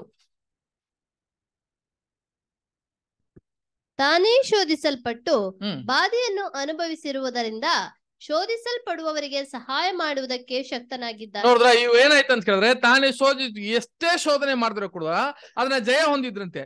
ಇವಾಗ ಏನಾಗ್ತಾರೆ ಅಂತ ಕೇಳಿದ್ರೆ, ನಮಗೆ ಶೋಧನೆ ಆಗೋರಿಗೆ ಏನ್ ಮಾಡ್ತಾರಂತೆ, ಅವರು ಸಹಾಯ ಮಾಡೋರಿಗೆ ಶಕ್ತರಾಗಿದ್ದಾರೆ ಅಂತ ಹೇಳ್ತಾರೆ. ಇವಾಗ ಅರ್ಥ ಆಯ್ತಲ್ಲ. ಇವಾಗ ಒಂದು ಐಡಿಯಾ ಬಂದಿರ್ತದೆ ನಿಮಗೆ, ಏನಪ್ಪ ಜಯ ಹೊಂದಿದ್ರ ಇದನ್ನ. ಇವ್ರು ಮನುಷ್ಯನಾಗಿ ಇಲ್ಲಿ ಹುಟ್ಟುವಾಗ ಆ ಮನುಷ್ಯನಾಗಿ ಇದ್ದು ಆ ಪರಿಪೂರ್ಣವಾಗಿ ಮನುಷ್ಯನಾಗಿ ಜಯ ಹೊಂದಿದ್ರ ಅಂತ ಕೇಳಿದ್ರೆ, ಫಸ್ಟ್ ಅವ್ರು ಜಯ ಹೊಂದಿದ್ ಯಾವುದು, ಫಸ್ಟ್ ಜಯಗೊಂಡಿದ್ ಯಾವುದು, ಈ ಆದಾಮ್ನಾಗಿ ಮನುಷ್ಯನಾಗಿ ಬಂದಲ್ಲ, ಅವ್ರು ಬರುವಾಗ ಅದನ್ನ ಫಸ್ಟ್ ಜಯಗೊಂಡಿದ್ದೆ. ಅದೇ ನಾವು ಹೇಳ್ತೀವಲ್ಲ, ನಾವು ಕೂಡ ಎಲ್ಲ ಹೆಂಗ್ ಬೇಕಾದ್ರೆ ಬಾಳ್ಬೋದು, ಅದಾದ್ರೆ ಒಂದು ಮನುಷ್ಯನಾಗಿ ಬಾಳೋದಕ್ಕೆ ಬಹಳ ಕಷ್ಟ. ನಮ್ಮಲ್ಲಿ ನಾವು ಸಿಂಹ ತರ ಕಾಣ್ಬೋದು, ದೊಡ್ಡ ದೊಡ್ಡ ಯಾನೆಗಳ ತರ ಇರ್ಬೇಕು, ತೋರಿಸ್ತೀವಿ ಎಲ್ಲ. ನಾನು ಯಾರು ಗೊತ್ತಾ, ನಾನು ಯಾರು, ನನ್ನ ಮನ್ಸಲ್ಲಿ ನಾನು ಯಾರು ನೋಡಕ್ಕೆ ಹಿಂಗೆ, ಆದ್ರೆ ಒಳಗೆ ಆದ್ರೆ ಸಿಂಹ ಅದೆಲ್ಲ ಹೇಳ್ಬೋದು. ನಿಜವಾದ ಮನುಷ್ಯನಾಗಿರಕ್ ಮಾತ್ರ ಸಾಧ್ಯವಾಗೋದಿಲ್ಲ. ಯಾಕಂದ್ರೆ ನಮ್ಮ ನೆರೆಯನ್ನ ನಾವು ಏನ್ ಮಾಡಕ್ಕಾಗಲ್ಲ. ನೋಡಿ, ಮನುಷ್ಯನಾಗಿರೋದಕ್ಕೆ ಸಾಧ್ಯವಾಗಲ್ಲ. ಆ ಮನುಷ್ಯನಾಗಿದ್ರು ಕ್ರಿಸ್ತನು, ಅದನ್ನ ಜಯ ಹೊಂದಿದ್ರು. ನಮ್ಗೆ ಹೇಳ್ತಾರೆ, ನೀವು ಕೂಡ ಜಯ ಹೊಂದಬೇಕು. ಫಸ್ಟ್ ಸ್ಟೆಪ್ ಇದು. ಓಕೆ, ಸರಿ. ಇದನ್ನ ನೋಡ್ಬೇಕಾದ್ರೆ ಇದನ್ನ ಸ್ವಲ್ಪ ಅರ್ಥ ಮಾಡ್ಕೊಳ್ಳೋದಕ್ಕೆ ದೇವದರ್ಶನ ಕೂಡ ನಮ್ಗೆಲ್ಲರಿಗೂ ಗೊತ್ತಿದ್ದಂಗೆ ದೇವದರ್ಶನ ಗುಡಾರ ಇದೆ. ದೇವದರ್ಶನ ನಾವೆಲ್ಲ ಕಟ್ಟಬೇಕು. ಇದು ನಮ್ಗೆ ಹೇಳ್ತಾರೆ, ನೀವೆಲ್ಲ ಕೂಡ ಇದು ಬಹಳ ಮುಖ್ಯವಂತದ್ದು, ಇದು ಕಟ್ಟಬೇಕು ಅಂತ ಹೇಳಿದ್ರೆ, ನಾವೆಲ್ಲ ಕೂಡ ನಾವು ದೇವರ ಆಲಯ. ಯಾರು ದೇವರ ಆಲಯ? ನಾವೇ ಅಂತ ಹೇಳಿ. ಈ ದೇವರ ಆಲಯ ಕಟ್ಟಬೇಕಂದ್ರೆ ಮೊಟ್ಟ ಮೊದಲು ನಾವ್ ಏನ್ ಮಾಡ್ಬೇಕು, ನಾವು ಅದೇ ಇದರಲ್ಲಿ ಫಸ್ಟ್ ಏನಾಗಿರ್ಬೇಕು, ದೇವರು ಏನ್ ಕೊಟ್ಟಿರ್ಬೋದು ಮೋಶೆಗೆ, ನಮಗೆ ನಾವೇನ್ ಮಾಡ್ಬೇಕಪ್ಪ, ಫಸ್ಟ್ ವೆರಿ ಗುಡ್. ಕಾಂಪೌಂಡ್ಗೆ ಏನ್ ಬೇಕು, ಫಸ್ಟ್ ನೀನ್ ತಿಳ್ಕೊಬೇಕಾಗಿರೋದು ಏನಂತ ಹೇಳಿದ್ರೆ,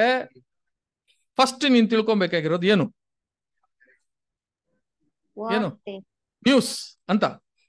ನ್ಯೂಸ್ ಅದು ನ್ಯೂಸ್ ಅಲ್ಲ, ಇದು ಡೈರೆಕ್ಷನ್. ಏನ್ direction?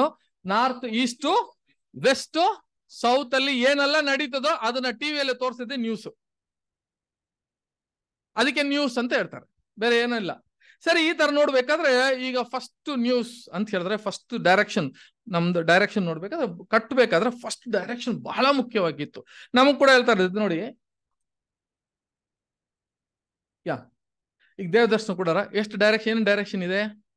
North, south, is to, West. North ಅಂದ್ರೆ ಏನು?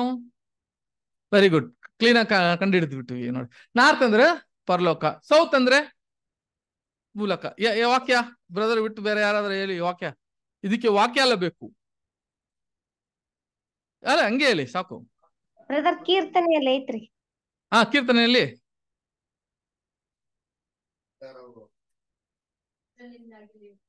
ಓಕೆ, ಅರ್ಥ ಆಯ್ತಲ್ಲ. ನಾರ್ತ್ ಸೌತ್ ಸಾಕು, ಅಷ್ಟೊಂದು ಮೈಂಡ್ ಅಲ್ಲಿ ಇಟ್ಕೊಂಡ್ರೆ. ನಾರ್ತ್ ಅಂದ್ರೆ ದೇವರ ಒಂದು ವಾಸಸ್ಥಳ ಅಂತ ಹೇಳ್ಬೋದು, ಪರಲೋಕ. ಇದು ಹಂಗಾದ್ರೆ ಈಸ್ಟ್ ವೆಸ್ಟ್ ಅಂದ್ರೆ ಏನಪ್ಪಾ? ಯಾಕಂದ್ರೆ ಜನರಲ್ ಆಗಿ ನಾರ್ತ್ ಸೌತ್ ಏನಾಗಿದೆ, ಬೇಸಿಕ್ ಕ್ಲಾಸ್ ಅಲ್ಲೇ ಬಂದ್ಬಿಡ್ತದೆ. ಅದಕ್ಕೆ ಕೇಳಿದೆ ನಾನು, ಬೇಸಿಕ್ ಕ್ಲಾಸ್ ಅಲ್ಲಿ ನಮ್ಗೆ ಬಂದ್ಬಿಡ್ತದೆ ನಾರ್ತ್ ಸೌತ್. ಈಸ್ಟ್ ವೆಸ್ಟ್ ಅಂದ್ರೆ ಏನು ಏನು ಅಂತ ಹೇಳಿದ್ರೆ ಏನ್ ಗೊತ್ತಾ?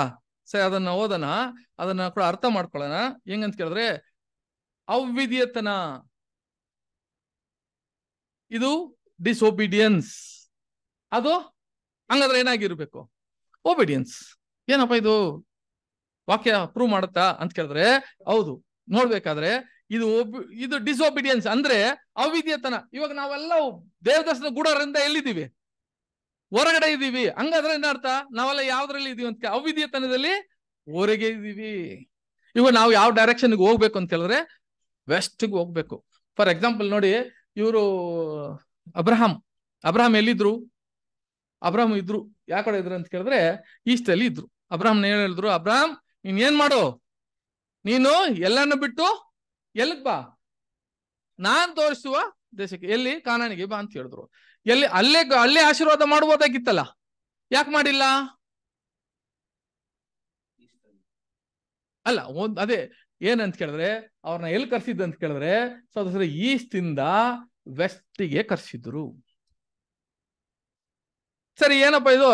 ಅನೇಕ ವಿಷಯಗಳು ಉಂಟು, ಬಟ್ ಅದೆಲ್ಲ ನಾವು ಓದಕ್ಕೆ ಟೈಮ್ ಇರಲ್ಲ. ನೋಡ್ಬೇಕಾದ್ರೆ ಇದು ಕ್ಲಿಯರ್ ಆಗಿ ನಮ್ಗೆ ಗೊತ್ತು. ಈಸ್ಟ್ ಇಂದ ವೆಸ್ಟ್ ಬಂದ್ರು ಅಂತ ಕೇಳಿದ್ರೆ ಅಬ್ರಹಾಮಿಗೆ ಮೊದಲು ದೇವರು ಏನ್ ಹೇಳ್ಕೊಟ್ರು ಅಂತ ಕೇಳಿದ್ರೆ ಅವರ ವಿಧೇಯತನ ಅಷ್ಟು ನೋಡಿದ್ರು. ಯಾರು ಹೇಳ್ತಾರೆ? ಆಕ್ಚುಲಿ ಅಪೋಸ್ಟಲ್ ಹೇಳ್ತಾರಲ್ಲ, ಒಂದೇ ಒಂದು ಮಾತು ಹೇಳಿದ್ದಕ್ಕೆ ಅವನು ವಿಧೇಯತನ ಏನ್ ಮಾಡಿದ್ರಂತೆ ತೋರಿಸಿ ಅವ್ರು ಬಂದಿದ್ರು, ವೆಸ್ಟಿಗೆ ಬಂದು ಕಾನಾನಿಗೆ ಬಂದಿದ್ರು. ಸರಿ, ಇದೇ ನೋಡ್ಬೇಕಾದ್ರೆ ನೆಕ್ಸ್ಟ್ ನೋಡ್ಬೇಕಾದ್ರೆ ನಮ್ಮ ಕ್ರಿಸ್ತನು ಯಾವ ಕಡೆ ಮುಟ್ಟಿದ್ರಪ್ಪ? ಈಸ್ಟ ವೆಸ್ಟಾ? ಹೆಂಗ್ ಹೇಳೋದು ಈಸ್ಟ್ ವೆಸ್ಟ್ ಅಂತ? ಮೂಡಣ ದೇಶದ ಜಯಿಸ್ರು ಬರ್ತಾರ. ವೆಸ್ಟ್ ಅಲ್ಲಿ ಹುಟ್ಟಿದ್ರು. ಆದ್ರೆ ಇವ್ರನ್ನ ನೋಡಕ್ಕೆ ಯಾರು ಬಂದಿದ್ರಂತೆ? ಈಸ್ಟ್ ಇಂದ ಯಾರು ಬಂದಿದ್ರಂತೆ? ಹಂಗಾದ್ರೆ ಈಸ್ಟ್ ಇಂದ ಬಂದ್ರು. ಕ್ರಿಸ್ತನು ಹುಟ್ಟುವಾಗಲೇ ಯಾವ ಕಡೆ ಹುಟ್ಟಿದ್ರು ನೋಡಿದ್ರ? ಕ್ರಿಸ್ತನು ಹುಟ್ಟುವಾಗಲೇ ಯಾವ ಕಡೆ ಹುಟ್ಟಿದ್ರು ಅಂತ ಕೇಳಿದ್ರೆ ವೆಸ್ಟ್ ಅಲ್ಲೇ ಹುಟ್ಟಿದ್ರಂತೆ. ಅಂತ ಕೇಳಿದ್ರೆ ವಿಧೇಯತನದಲ್ಲೇ ಹುಟ್ಟಿದ್ರು. ಇದು ನಾವು ನೋಡ್ತೀವಿ, ವಾಕ್ಯ ಕೊಡಲ್ಲ ಅವ್ರು ಈಸ್ಟ್ ಇಂದ ಬರ್ತಾರೆ ಅಂತ. ಸರಿ, ಇದನ್ನ ನೋಡ್ಬೇಕಾದ್ರೆ ಇನ್ನೊಂದು ಪ್ರೂಫ್ ಕೊಡ್ತೀವಿ. ಯಾವ್ದಂತ ಕೇಳಿದ್ರೆ, ಯಾರು ಇಬ್ರು ಇದ್ರು, ಆಬಲು ಕಾಯಿನು. ಇವ್ರಿಬ್ರಲ್ಲಿ ಯಾರು ತಪ್ಪು ಮಾಡಿದ್ದು? ಅವಿದ್ಯತನ ಹೋಗಿದ್ದು ಯಾರು? ಎಲ್ಲಿ ಹೊಟ್ಟೋದ? ಯಾವಾಗ ಅವಿದ್ಯತನ ಬಂತು ಅವನು ಯಾವ ಕಡೆ ಹೊಟ್ಟೋದ? ಓದನ ಆದಿಕಾಂಡ 4ನೇ ಅಧ್ಯಾಯ 16ನೇ ವಾಕ್ಯ. ಕಾಯಿನನು ಯೆಹೋವನ ಸನ್ನಿಧಾನದಿಂದ ಹೊರಟು ನೋದು ಎಂಬ ದೇಶದಲ್ಲಿ ವಾಸಿಸಿದನು. ಅದು ಏದೇನ್ ಸೀಮೆಗೆ ಮೂಡಲಲ್ಲಿರುವುದು. ಎಲ್ಲಿತ್ತಂತೆ? ಏದೇನ್ ಸೀಮೆಗೆ ಮೂಡ ಅಂದ್ರೆ ಏನರ್ಥ? ಇಷ್ಟು ಅಲ್ವರ, ಈಸ್ಟ್ಗೆ ಹೋಗ್ಬಿಟ್ಟಿದ್ರಂತೆ. ಈಗ ನೋಡಿ, ಕಾಯಿನ್ ಎಲ್ಲಿ ಹೋಗ್ಬಿಟ್ಟಿದ್ದಾರೆ ಅಂತ ಕೇಳಿದ್ರೆ ಡಿಸೊಬಿಡಿಯನ್ಸ್ಗೆ ಹೋಗ್ಬಿಟ್ಟಿದ್ದಾರೆ. ಸರಿ, ಇನ್ನ ಏನಾದ್ರ ಇದೆಯಾ ಈ ತರ ಅಂತ ಕೇಳಿದ್ರೆ, ಅಬ್ರಹಾಮ್ಗೂ ಲೋತ್ಗೆ ಏನಾಯ್ತು? ಜಗಳ. ಇಬ್ರಿಗೆ ಜಗಳ ಆದ್ಮೇಲೆ ದೇವ್ರ ಏನ್ ಹೇಳ್ತಾರೆ, ಸರಿ ಅಬ್ರಹಾಂ ನೀ ಒಂದ್ ಕೆಲಸ ಮಾಡು, ಯಾರಿಗೆ ಫಸ್ಟ್ ಕೊಟ್ಬಿಡು? ಲೋತ್ ನಿನ್ಗೆ ಯಾವ್ದು ಬೇಕತ್ ತಗೋ ಅಂತ ಹೇಳ್ಬಿಟ್ರು. ಆಗ ಲೋತ್ ಏನ್ ಮಾಡ್ದ? ಯಾವ ತರ ಭೂಮಿ ನೋಡ್ದ? ಚೆನ್ನಾಗಿರೋದು ಭೂಮಿ ನೋಡಿ ಯಾವ ಕಡೆ ಒಟ್ಟೋದಂತೆ. ಓದನ ಸಿಸ್ಟರ್, ಓದಿ ಅದು 13ನೇ ಅಧ್ಯಾಯ, ಆದಿಕಾಂಡದಲ್ಲಿ 13ನೇ ಅಧ್ಯಾಯ 11, 13. ಆದುದರಿಂದ ಲೋಟನು ಯೋರ್ದಾನ್ ಹೊಳೆಯ ಸುತ್ತಣ ಪ್ರದೇಶವನ್ನು ಆದುಕೊಂಡು ಮೂಡಣ ಕಡೆಗೆ ಯಾವ ಕಡೆ ಹೊಟ್ಟೋದ್ರಂತೆ? ಮೂಡನ ಕಡೆ ಹೊಟ್ಟೋದ್ರಂತೆ. ಮೂಡನ ಕಡೆ ಏನಪ್ಪ ಇತ್ತು? ಎಲ್ಲ ಚೆನ್ನಾಗಿತ್ತ? ಏನಿತ್ತು ಗೊತ್ತಾ? ಅಲ್ಲಿ ಸೋದಮ್ ಗೋಮರ ಇತ್ತು ಅಲ್ಲಿ.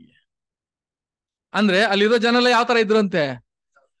ಎಲ್ಲ ಡಿಸೊಬಿಡಿಯನ್ಸ್. ನೋಡಿದ್ರ, ಈಗ ದೇವರು ಅಲ್ಲಿ ಮೊಟ್ಟ ಮೊದಲು ಫಸ್ಟ್ ಪರ್ಸನ್ ವಾಸ್ತು ಕೊಟ್ಟಿದ್ದು ದೇವ್ರೆ. ಟ್ಯಾಬರ್ನಾಕಲ್ ಕಟ್ಟೋದಿಕ್ಕೆ ವಾಸ್ತು ಕೊಟ್ಟಿದ್ದು ದೇವ್ರೆ. ನಿನ್ ಬಾಕ್ಲಿ ಯಾವ ಕಡೆ ಇರ್ಬೇಕು? ಈಸ್ಟ್ ಅಲ್ಲಿ ಇರ್ಬೇಕು. ಈಸ್ಟ್ ಅಲ್ಲಿ ನಿನ್ ಗೇಟ್ ಇದ್ರೆ, ಡೋರ್ ಇದ್ರೆ ವೆಸ್ಟ್ ಅಲ್ಲಿ ಯಾರು ಬರ್ತಾರೆ? ದೇವ್ರು ಬರ್ತಾರೆ ಅಂತ ಇವ್ರು ಹಂಗೆ ಅಲ್ಲಿಂದಾನೇ ವಾಸ್ತು ಹಿಡ್ಕೊಂಡ್ ಬಂದ್ಬಿಟ್ರು. ಅವ್ರಿಗೆ ಗೊತ್ತಿರ್ಲ, ನಾವು ಆಕ್ಚುಲಿ ಮನೆಗೆಲ್ಲ ವಾಸ್ತು, ನಮಗೆ ವಾಸ್ತು ಕರೆಕ್ಟ್ ಆಗಿರ್ಬೇಕು. ಒಬ್ಬೊಬ್ರು ನೋಡ್ಬೇಕು, ನಮ್ ಬಾಕಿಲಿಗೆ ನನಗೆ ವಾಸ್ತು ಕರೆಕ್ಟ್ ಆಗಿದ್ಯಾ, ನಾನು ವಿದ್ಯೇತನದಿಂದ ಅವಿದ್ಯೇತನದಿಂದ ವಿದ್ಯೇತನಾಗಿ ಮಾರ್ತಾ ಇದ್ದೀನಿ ಅಂತ ನಾವು ಒಬ್ಬೊಬ್ರು ನೋಡ್ಬೇಕು. ನೋಡು, ಒಂದೊಂದು ವಾಕ್ಯ ಕಡೆ ಓದನ. 103:12 ಕೀರ್ತನೆ 103:12.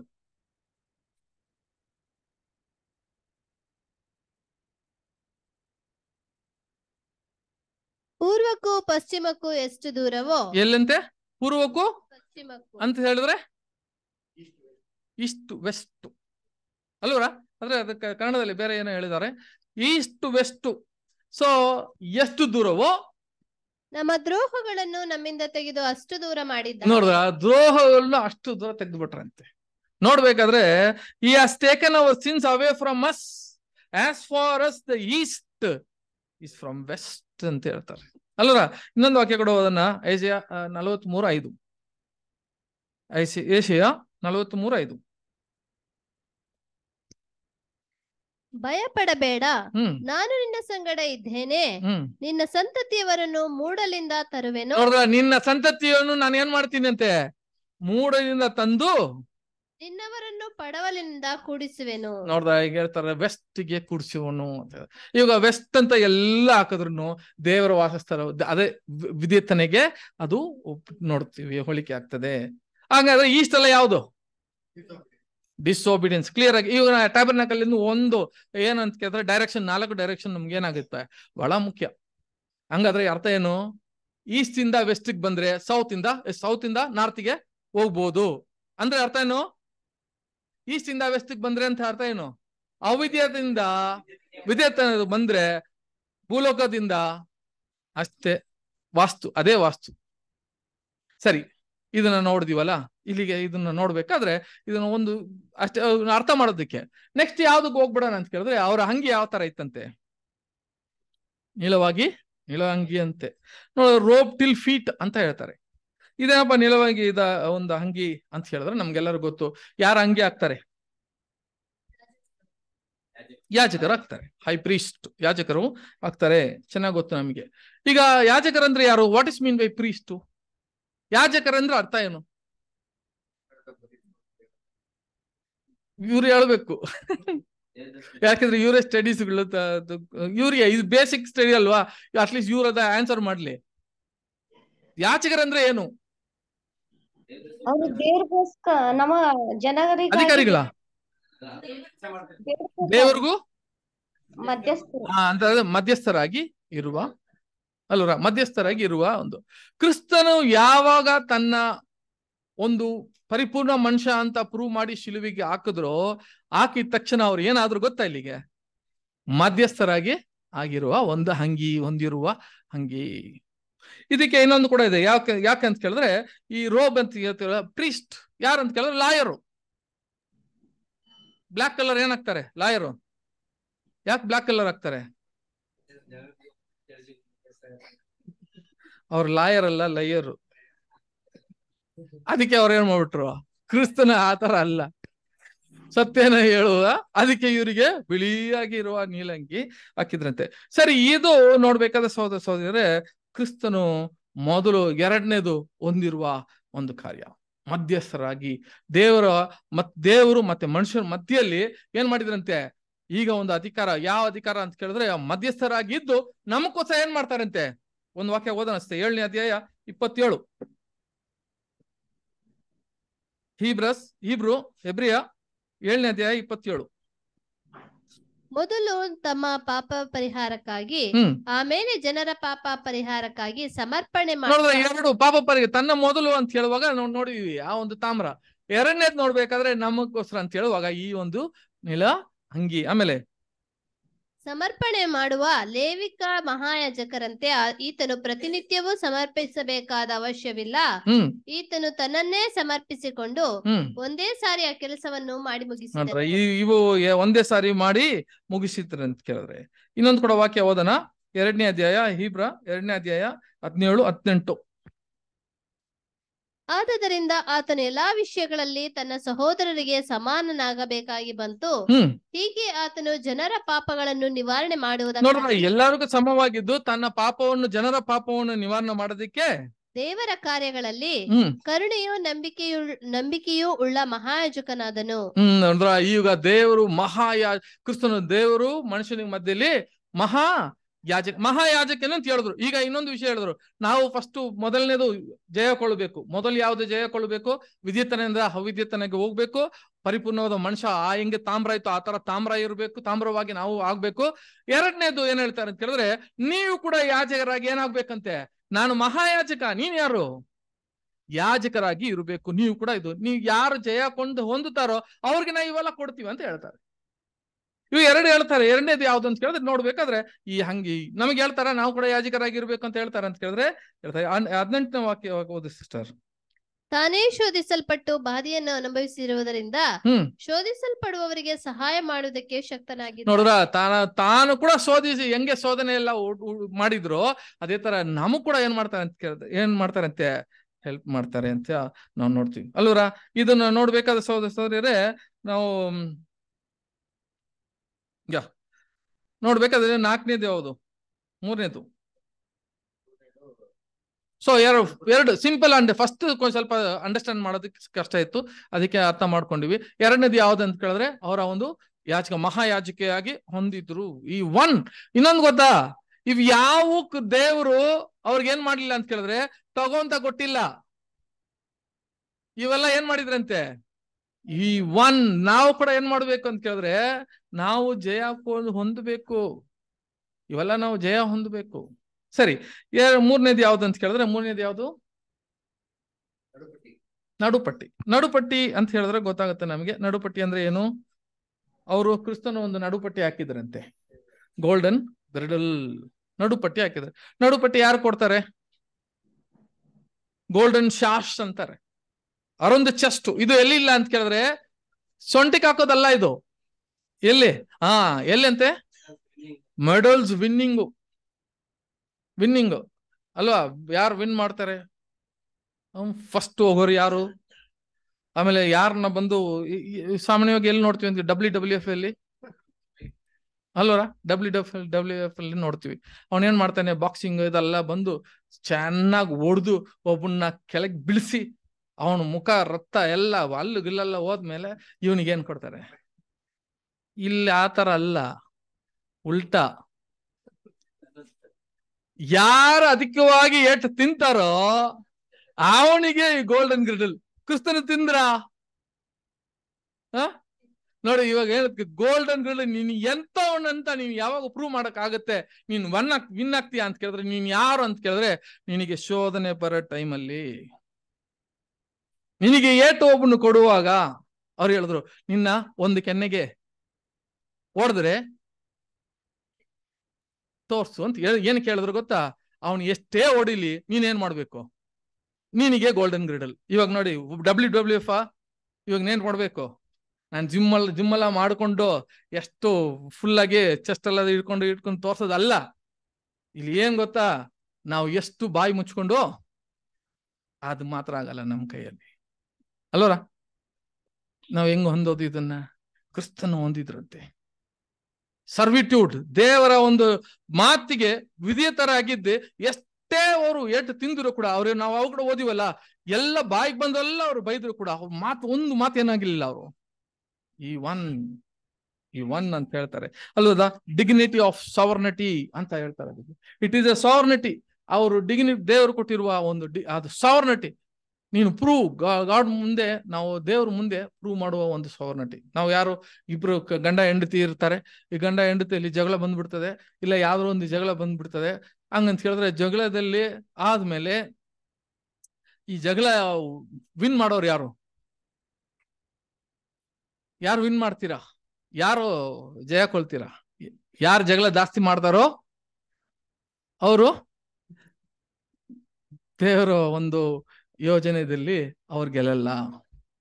ಅಂದ್ರೆ ಅರ್ಥ ಏನು? ದ ಡಿಗ್ನಿಟಿ ಆಫ್ ಸಾವರ್ನಿಟಿ ಅಂತ ಹೇಳೋದು ಸೈಲೆಂಟ್ ಆಗಿ ಇರೋದು. ಕ್ರಿಸ್ತನ್ ಇದ್ರ ಅಂತ ಕೇಳಿದ್ರೆ ಎಸ್ ಈ ಒನ್. ಅದಕ್ಕೆ ಇಷ್ಟೊಂದು ಎಷ್ಟು ವೈರಿಗಳು ಕೂಡ ಇದ್ರೆ ಕೂಡ ಅವ್ರು ಏನ್ ಮಾಡಿದ್ರಂತೆ, the symbol of ಸರ್ವಿಟ್ಯೂಡ್ on the divine plan ಅಂತ ಹೇಳ್ತಾರೆ.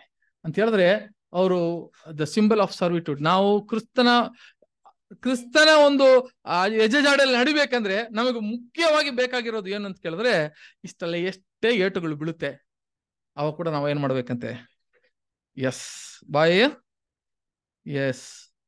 ಸರಿ, ನೆಕ್ಸ್ಟ್ ನೋಡ್ಬೇಕಾದ್ರೆ ಸಹೋದರಿ ಇನ್ನೊಂದು ವಾಕ್ಯ ಕೂಡ ಓದ್ಬಿಡೋಣ. ಐಸಿಯಾ 11 ಚಾಪ್ಟರ್ 5th ವರ್ಸ್. ಏಷಿಯಾ 11ನೇ ಅಧ್ಯಾಯ 5ನೇ ವಾಕ್ಯ.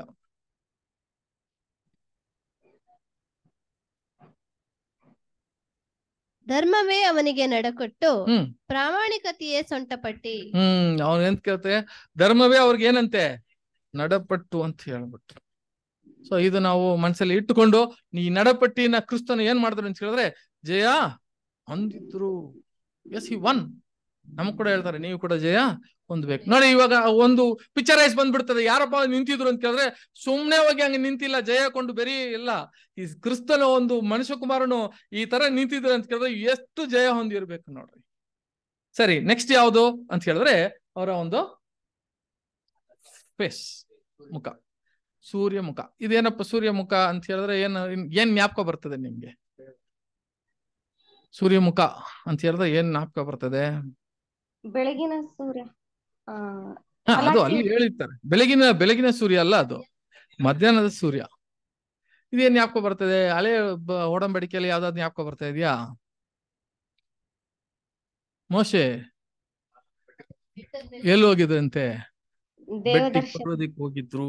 ಇಷ್ಟೆಲ್ಲ ಜಯ ಹೊಂದು ಪರ್ವದಕ್ಕೆ ಹೋಗುವಾಗ ಅಲ್ಲಿ ನೋಡಿದ ತಕ್ಷಣ ಇವ್ರ ಮುಖ ಹೆಂಗ ಆಗೋಗಿರ್ತಂತೆ, ಅದೇ ತರ ಆಗ್ಬಿಡ್ತಂತೆ. ಸೂರ್ಯ ಪ್ರಕಾಶ ತರ ಇತ್ತಂತೆ. ಇದೇನಪ್ಪ ಸೂರ್ಯ ಪ್ರಕಾಶ ಅಂತ ಕೇಳಿದ್ರೆ ಮತ್ತೆ ಇವ್ರು ಯಾರೆಲ್ಲ ನೋಡಿದ್ರು ಅವ್ರ ಮುಖ ಕೂಡ ಪ್ರಕಾಶವಾಗಿ ಇರ್ತದೆ ಅಂತ ಹೇಳ್ತಾರೆ. ಇದೇನು ಇದು ಆಕ್ಚುಲ್ ನೋಡ್ಬೇಕಾದ್ರೆ ಸೂರ್ಯ ಅಂತ ಹೇಳಿದ್ರೆ ಬೆಳಕು ಕೊಡೋದು ಅಂತ ಹೇಳ್ಬೋದು. ಇನ್ನ ಏನೆಲ್ಲ ಹೇಳೋದು?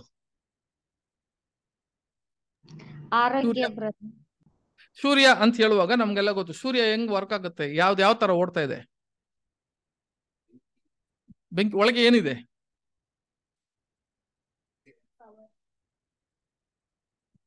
ಬೆಂಕಿ.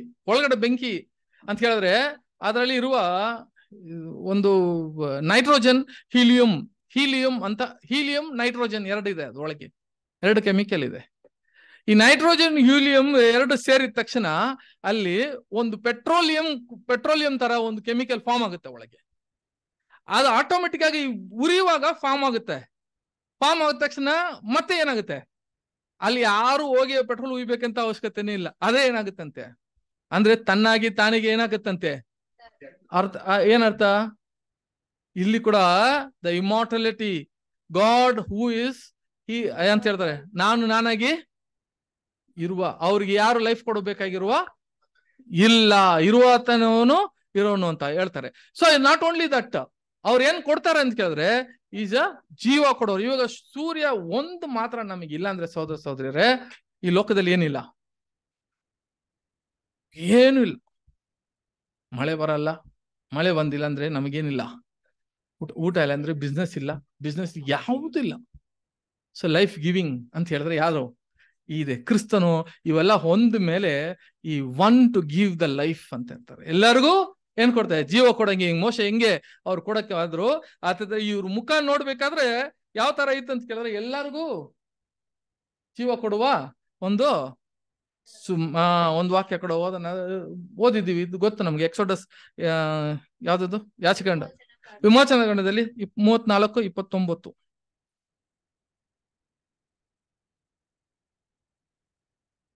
ವಿಮೋಚನಾ ಕಾಂಡ 34:29 ವಾಕ್ಯ. 29. ಮೋಶೆ ಆಜ್ಞಾಶಾಸನಗಳಾದ ಆ 2 ಕಲ್ಲಿನ ಹಲಿಗೆಗಳನ್ನು ಕೈಯಲ್ಲಿ ಹಿಡಿಕೊಂಡು ಸಿನಾಯಿ ಬೆಟ್ಟದಿಂದ ಇಳಿದು ಬಂದಾಗ ಅವನು ಯೆಹೋವನ ಸಂಗಡ ಸಂಭಾಷಿಸಿದ್ದರಿಂದ ಅವನ ಮುಖವು ಪ್ರಕಾಶಮಾನವಾಗಿತ್ತು, ಆದರೆ ಆ ಸಂಗತಿ ಅವನಿಗೆ ತಿಳಿಯಲಿಲ್ಲ. ಅವ್ರಿಗೆ ತಿಳಿಲಿಲ್ಲ ಅಂತೆ. ಇವಾಗ ಮೋಶೆ ಹೋಗಿ ಏನ್ ತಗೊಂಬಂದ್ರಂತೆ? ನ್ಯಾಯ ಪ್ರಮಾಣ ತಗೊಂಬಂದ್ರಂತೆ. ಅಂತ ಕೇಳಿದ್ರೆ ವಾಸ್ ಬಿಕಮ್ ಎ ಲಾ ಗಿವರ್ ಅಂತಾರೆ. ಲಾ ಗಿವರ್ಗೆ ಅಂತ ಕೇಳಿದ್ರೆ ಇವ್ರು ಏನಾಗ್ಬಿಟ್ರು ಅಂತ ಕೇಳಿದ್ರೆ, ತಂದೆಯಾದ ದೇವರನ್ನ ನಾವು ಮುಂಚೆ ಕೊಡ್ತಿದ್ವು ಆ ಒಂದು ಆಜ್ಞೆಗಳು ಈಗ ತಂದೆಯಾದ ದೇವರಲ್ಲ, ತನಗಾಗಿ ತಾನು ನ್ಯಾಯ ಪ್ರಮಾಣವನ್ನು ಕೊಡಕ್ಕೆ ಸಿದ್ಧರಾಗ್ಬಿಟ್ರು ಅಂತ ಹೇಳ್ತಾರೆ. So is become a law ಗಿವರ್ ಅಂದ್ರೆ ಲೈಫ್ ಗಿವರ್. ಅದೇ ತರ ಕ್ರಿಸ್ತನು ಕೂಡ ಏನಾಗಿದೆ ಅಂತ ಕೇಳಿದ್ರೆ 2 ಕೊರಿಂಥಿಯ 3ನೇ ಅಧ್ಯಾಯ 6ನೇ ವಾಕ್ಯ ಓದೋಣ ಸಿಸ್ಟರ್. 2 Corinthians 3:6. ಆತನು ಹೊಸ ಒಡಂಬಡಿಕೆಗೆ ಸೇವಕರಾಗಿರುವ ಸಾಮರ್ಥ್ಯವನ್ನು ನಮಗೆ ಅನುಗ್ರಹಿಸಿದ್ದಾನೆ. ಈ ಒಡಂಬಡಿಕೆಯು ಲಿಖಿತ ರೂಪವಾದದ್ದಾಗಿರದೆ ದೇವರಾತ್ಮ ಸಂಬಂಧವಾದದ್ದು ಆಗಿದೆ. Is become A new ಕವೆನೆಂಟ್ ಗಿವರ್. ಇವಾಗ ಅದು ಯಾವ ತರ ಅಂತ ಕೇಳಿದ್ರೆ ಬರೆದು ಕೊಟ್ಟಿರೋದಲ್ಲ, ಮೋಸೆ ತರ ಅಲ್ಲ. ಇವಾಗ ಎಲ್ಲಿ ಕೊಟ್ಬಿಟ್ರಂತೆ? ಹೃದಯದಲ್ಲೇ ಕೊಟ್ಬಿಟ್ರಂತೆ. ನಾವು ಅನೇಕ ವಾಕ್ಯಗಳು ಓದಿದ್ವಿ. ರೋಮನ್ಸ್ 2ನೇ ಅಧ್ಯಾಯ 14 ವಾಕ್ಯ ಓದಿದ್ವಿ. ತಾನಾಗಿ ತನಗೆ ಏನಾಗಿತ್ತೆ ಬರೆದುಕೊಂಡಿರುವ ನಮಗೆ ಒಳ್ಳೇದು ಕೊಟ್ಟದಂತ ನಮ್ಗೆಲ್ಲ ಗೊತ್ತಿದ್ಯಾ ಅಂತ ಕೇಳಿದ್ರೆ ಆ ತರ ಒಂದು ಲಾ ಗಿವರ್ ನಮಗೆ ಬಂದ್ಬಿಟ್ರು. ಲೈಫ್ ಗಿವರ್ ಅಂತ ಹೇಳ್ತಾರೆ. ಒಂದು ಲೈಫ್ ಗಿವರ್ಗೆ ಏನ್ ಹೇಳ್ತಾರೆ ಕನ್ನಡದಲ್ಲಿ? ಜೀವ ನೀಡುವವರು ಅಂತ ಹೇಳ್ತೀವಿ. ಸರಿ, ನೋಡ್ಬೇಕಾದ್ರೆ ನೆಕ್ಸ್ಟ್ ಜಂಪ್ ಆಗೋಣ. ಅದಕ್ಕೆ ನೆಕ್ಸ್ಟ್ ಯಾವ್ದಪ್ಪ ಅಂತ ಕೇಳಿದ್ರೆ ಕೂದ್ಲು ಅಂತ ಹೇಳಿದ್ರೆ ಏನು ಅರ್ಥ? ಬಿಳಿ ಕೂದ್ಲು ಅಂತ ಅರ್ಥ ಏನು? ಬಿಳಿ ಕೂದಲು. What is mean by white hair and white ಅಂತ ಹೇಳಿದ್ರೆ ಒಂದು ವಾಕ್ಯ ಕೊಡೋದಲ್ಲ ಜ್ಞಾನೋಕ್ತಿಯಲ್ಲಿ 20ನೇ ಅಧ್ಯಾಯ 29ನೇ ವಾಕ್ಯ ಅಲ್ಲ? ಜ್ಞಾನೋಕ್ತಿ ಪ್ರಾಬ್ಸ್ 20:29. ಹೌದು. ರಾಜನ ಕೃಪಾಸತ್ಯತೆಗಳು ಅವನನ್ನು ಕಾಯುವವು, ಅವನ ಕರುಣೆಯೇ ಅವನ ಸಿಂಹಾಸನಕ್ಕೆ ಆಧಾರ. 20:29. ಯುವಕರಿಗೆ ಬಲವು ಭೂಷಣ, ಮುದುಕರಿಗೆ ನೆರೆಯು ಉಡುವೆ. ನೋಡಿದ್ರ ಈಗ ಯಾರಂತೆ? ವಯಸ್ಸಾದವ್ರಿಗೆ ನೆರೆಯು ಒಡವೆ. ನಾವು ಡೈ ಹಾಕಿ ಕ್ಲೋಸ್ ಮಾಡ್ಬಿಡುತ್ತೆ, ಅದು ಒಡವೆ ಅಂತೆ ಅಲ್ವರ? ಯಾವ ತರ ಒಡವೆ ಅಂತ ಕೇಳಿದ್ರೆ ಸಹೋದರರೇ ಅನುಭವ ನೋಡಿ. ವಾಕ್ಯ ಓದ್ರಿ ಯಾವ ತರ ಇದೆ ಅಂತ ಕೇಳಿದ್ರೆ ಯೋಬ 12ನೇ ಅಧ್ಯಾಯ 12-13 ಓದನ. ಯೋಬ 12:13. ಜ್ಞಾನವು ವೃದ್ಧರಲ್ಲೇ ಅಡಗಿದೆಯೋ? ದೀರ್ಘಾಯುವು ವಿವೇಕವು ಒಂದೇನೋ? ಆತನಲ್ಲಿ ಜ್ಞಾನವು ಶಕ್ತಿಯು ಉಂಟು, ಆಲೋಚನೆಯು ವಿವೇಕವು ಆತನವೇ. 13 ಆಯ್ತು. ಆಮೇಲೆ ಓದಿಸಿ ಕಂಟಿನ್ಯೂ. ಈಗ ಯಾರು ಕಟ್ಟದ ಹಾಗೆ ಕೆಡವಿ ಬಿಡುವನು. ಇವಾಗ ಏನ್ ಹೇಳ್ತಾರೆ? ಜ್ಞಾನ ಯಾವ ತರ ಇರುತ್ತೆ ಅಂತ ಕೇಳಿದ್ರೆ ಇದ್ರಲ್ಲಿ ಓದ್ಬೇಕಲ್ಲ ವಾಕ್ಯ 12-13 ಓದಿ ಸಿಸ್ಟರ್. ಜ್ಞಾನವು ವೃದ್ಧರಲ್ಲೇ ಅಡಗಿದೆಯೋ? ದೀರ್ಘಾಯುವು ವಿವೇಕವು ಒಂದೇನೋ? ಆತನಲ್ಲಿ ಜ್ಞಾನವು ಶಕ್ತಿಯು ಉಂಟು. ಆತನಲ್ಲಿ ಯಾವ ತರ ಇತ್ತಂತ ಕೇಳಿದ್ರೆ ಕ್ರಿಸ್ತನಲ್ಲಿ ಜ್ಞಾನ ಉಂಟಾಯ್ತಂತೆ. ಎಸ್ ಬಿಕಮ್ ಯಾವ ತರ ಅಂತ ಕೇಳಿದ್ರೆ ಅವ್ರಿಗೆ ಜ್ಞಾನ. ಯಾವ ತರ ಜ್ಞಾನ? ನಮ್ ಜ್ಞಾನ ಅಲ್ಲ. ಯಾವುದು? ನಾವು ಯಾವ ತರ ನಾಲೆಜ್ ಪಡ್ತೀವಿ? ನಾವು ವಾಟ್ ಈಸ್ ಅವರ್ ನಾಲೆಜ್? ನಮ್ ನಾಲೆಜ್ ಯಾವ ತರ? ನಮ್ ಜ್ಞಾನ ಯಾವ ಪಡ್ತೀವಿ? ಯಾವ ತರ ಪಡ್ತೀವಿ? ನಮ್ ಪ್ರಕಾರ ಜ್ಞಾನ ಹೆಂಗ್ ಪಡ್ತೀವಿ ಅಂತ ಕೇಳಿದ್ರೆ ಎಲ್ಲ ಆಗಿರೋದನ್ನ ಓದಿ ನಾವ್ ಏನ್ ಮಾಡ್ಕೊಂತೀವಿ? ತಿಳ್ಕೊಂತೀವಿ. ಅದೇ ಜ್ಞಾನ ಅಂತ. ಅದನ್ನೇ ದೊಡ್ಡದಾಗಿ ನಾವು ಏನ್ ಮಾಡ್ತೀವಿ? ಹೇಳ್ತೀವಿ ಎಲ್ಲ ಏನೆಲ್ಲ ಹಿಸ್ಟ್ರಿಯಪ್ಪ ಅದು ಏನೆಲ್ಲ ನೋಡ್ಬಿಟ್ಟು ಅದೇ ಜ್ಞಾನ ಅಂತ. ಈ ಜ್ಞಾನ ಅದಲ್ಲ. ಮುಂಚೆ ಬರೋದಕ್ಕೂ ಮುಂದೆ ಬರೋದು ಗೊತ್ತಾಗಬೇಕು, ಅದು ಜ್ಞಾನ ಅಲ್ವಾ? ಅಂತ ಒಂದು ವಾಕ್ಯ ಕೂಡ ಇದೆ, ಓದೋಣ ಅದು ಕೂಡ.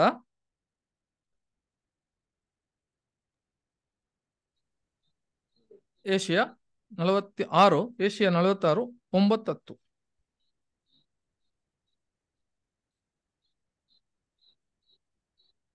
ಪುರಾತನದ ಹಳೆ ಸಂಗತಿಗಳನ್ನು ಜ್ಞಾಪಿಸಿಕೊಳ್ಳಿರಿ. ನಾನೇ ದೇವರು, ಇನ್ನು ಯಾರು ಅಲ್ಲ. ನಾನೇ ಪರಮ ದೇವರು, ನನಗೆ ಸರಿ ಸಮಾನರಿಲ್ಲ.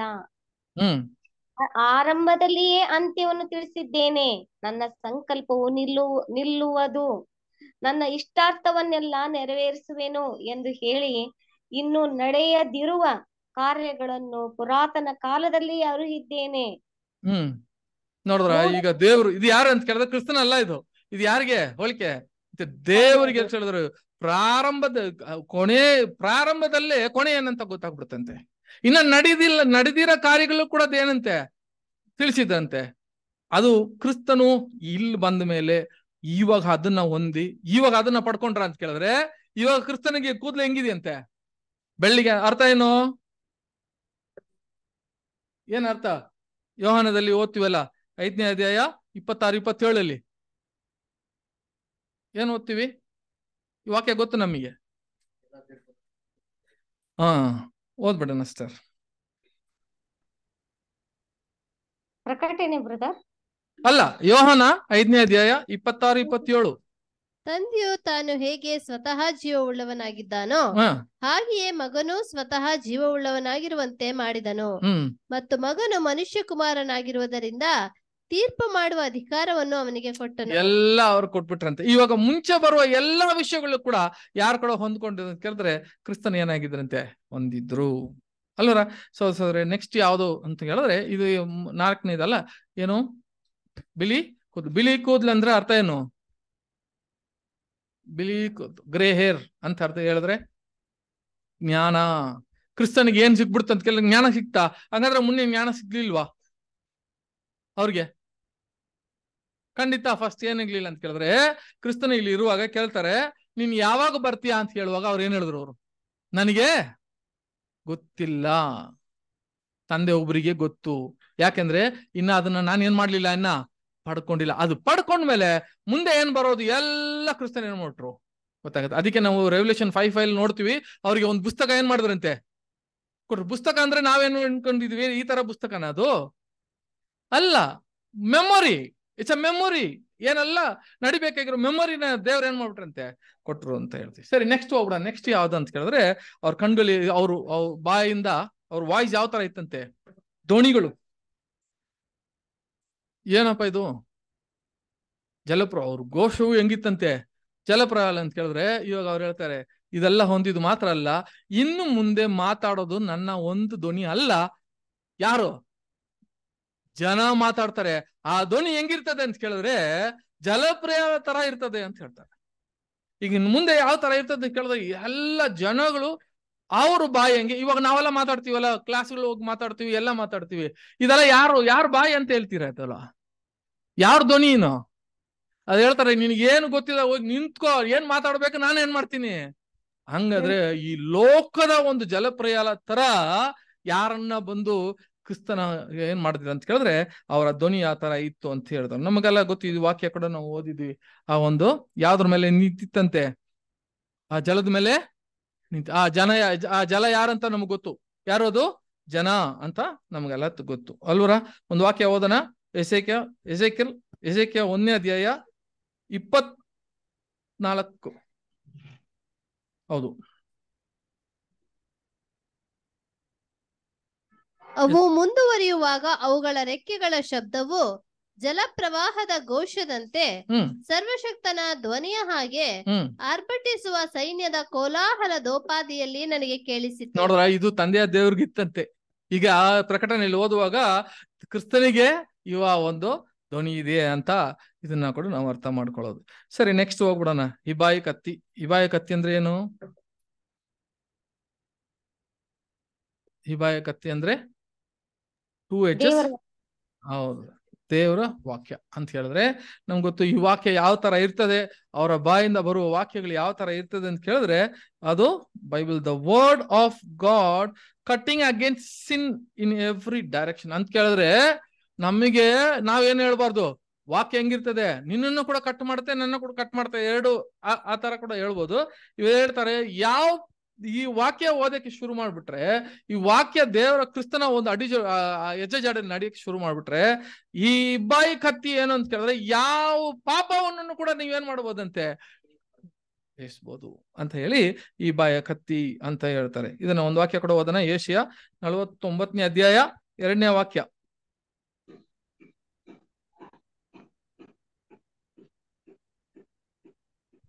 ನನ್ನ ಬಾಯನ್ನು ಹದವಾದ ಖಡ್ಗವನ್ನಾಗಿ ಮಾಡಿ ತನ್ನ ಕೈಯ ನೆರಳಿನಲ್ಲಿ ನನ್ನನ್ನು ಹುದುಗಿಸಿದ್ದಾನೆ. ತನ್ನ ಬಾಯನ್ನು ಏನ್ ಮಾಡಿದ್ರಂತೆ? ಹದವಾದ ಕತ್ತಿಯಾಗಿ ಮಾಡಿದ್ರು ಅಂತ ಹೇಳ್ತಾರೆ. ಆಮೇಲೆ ತನ್ನ ಕೈಯ ನೆರಳಿನಲ್ಲಿ ನನ್ನನ್ನು ಹುದುಗಿಸಿದ್ದಾನೆ.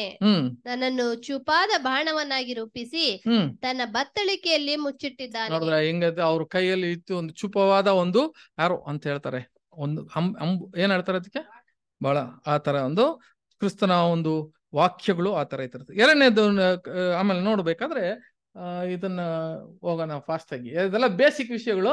ಸರಿ, ಫಸ್ಟ್ ಇದು ಹೋದ್ರೇನೆ ನೆಕ್ಸ್ಟ್ಗಳು ಹೋಗೋದಕ್ಕೆ ಸಾಧ್ಯ. ಕೈಯಲ್ಲಿ ಏನಿತ್ತಂತೆ? 7 ನಕ್ಷತ್ರ. ನಕ್ಷತ್ರ ಅಂದ್ರೆ ಏನು ನಮ್ಗೆಲ್ಲ ಗೊತ್ತು. 7 ಸಭೆ. ಯಾವ ಕೈಯಲ್ಲಿ ಇತ್ತಂತೆ? ರೈಟ್ ಹ್ಯಾಂಡ್ ಅಂತ ಮೆನ್ಷನ್ ಮಾಡಿದ್ದಾರೆ ಅಲ್ಲಿ. My right hand. Right hand ಅಂದ್ರೆ ಏನರ್ಥ? ಎಸ್, ಅಥಾರಿಟಿ ಅಂತ ಹೇಳ್ಬೋದು. ಹಂಗಂದ್ರೆ ಈ 7 ಸಭೆಗೆ ನಾನು ಏನ್ ಕೊಡ್ತೀನಿ? ಅಥಾರಿಟಿ ಕೊಡೋದು. ನನ್ನ ಕೈಯ ರೈಟ್ ಕೈಯಲ್ಲಿ ಇರುವ ಅಥಾರಿಟಿ ಏನ್ ಮಾಡ್ತೀನಿ ಅಂತ ಕೇಳಿದ್ರೆ ನನಗೆ ಇವ್ರ ಕೈಯಲ್ಲಿ ಕೊಡ್ತೀನಿ ಅಂತ ಹೇಳೋ ವಿಷಯಗಳು ಅಂತ ನಾವು ನೋಡ್ತೀವಿ ಅಲ್ವರಾ. ಸರಿ, ಈಗ ಒಂದು ಅಟ್ಲೀಸ್ಟ್ ಒಂದು ಫುಲ್ ಕವರ್ ಮಾಡ್ದಂಗೆ ಇರ್ತದೆ, ಫುಲ್ ಆಗಿ ಮಾತಾಡೋದು. ನೆಕ್ಸ್ಟ್ ಎಲ್ಲಿ ಬಂದ್ಬಿಡ್ತಾರೆ ಅಂತ ಕೇಳಿದ್ರೆ ಅವ್ರ ಕಣ್ಗಳು ಆಲ್ಮೋಸ್ಟ್ ಎಲ್ಲ ಮುಗೀತು. ಕಾಲು ಮುಗೀತಾ? ನೀಳ ಅಂಗಿ ಮುಗೀತಾ? ಕೈಯಲ್ಲಿ ಪಟ್ಟಿ ಮುಗೀತಾ? ಆಮೇಲೆ ಮುಖ, ಆಮೇಲೆ ಕೂದ್ಲು. ನೆಕ್ಸ್ಟ್ ಯಾವ್ದಿದು? ಕೈಯಲ್ಲಿ ಇದ್ದ ಒಂದು ನಕ್ಷತ್ರಗಳು, ಅದನ್ನು ಆಯ್ತು. ನೆಕ್ಸ್ಟ್ ಯಾವ್ದು ಅಂತ ಕೇಳಿದ್ರೆ ಇದು ಐಸ್ ಆಫ್ ಫೈರ್ ಅಂತ ಕೇಳಿದ್ರೆ ಕನ್ನಡದಲ್ಲಿ ಏನ್ ಹೇಳ್ತಾರೆ? ಬೆಂಕಿಯ ಕಣ್ಗಳು. ಇದೇನಪ್ಪ ಬೆಂಕಿಯ ಕಣ್ಗಳು? ಈಗ ಕ್ರಿಸ್ತನಿಗೆ ಯಾವ ತರ ಕಣ್ಗಳು ಇತ್ತಂತೆ? ಬೆಂಕಿಯ ಕಣ್ಗಳು. ಈ ಕಣ್ಗಳು ನೋಡಿದ್ರೆ ನಮ್ಗೆ ಏನ್ ಜ್ಞಾಪಕ ಬರ್ತದೆ? ಈ ಕಣ್ಗಳು ನೋಡಿದ್ರೆ ಏನ್ ಜ್ಞಾಪಕ ಬರ್ತದೆ ನಮಗೆ? ಇಲ್ಲ, ಇದು ಹಂಗೆ ನೋಡೋಣ ಯಾರಾದ್ರೆ ಕಂಡು ಹಿಡಿತಾರ ಅಂತ. 7 ಕಣ್ಣುಳ್ಳ ಆತನು ತಂದೆಯ ದೇವರು. ಓಕೆ, ಸರಿ. ಇನ್ನೊಂದು ಲೋಕ ಪ್ರಕಾರ ನೋಡಿ.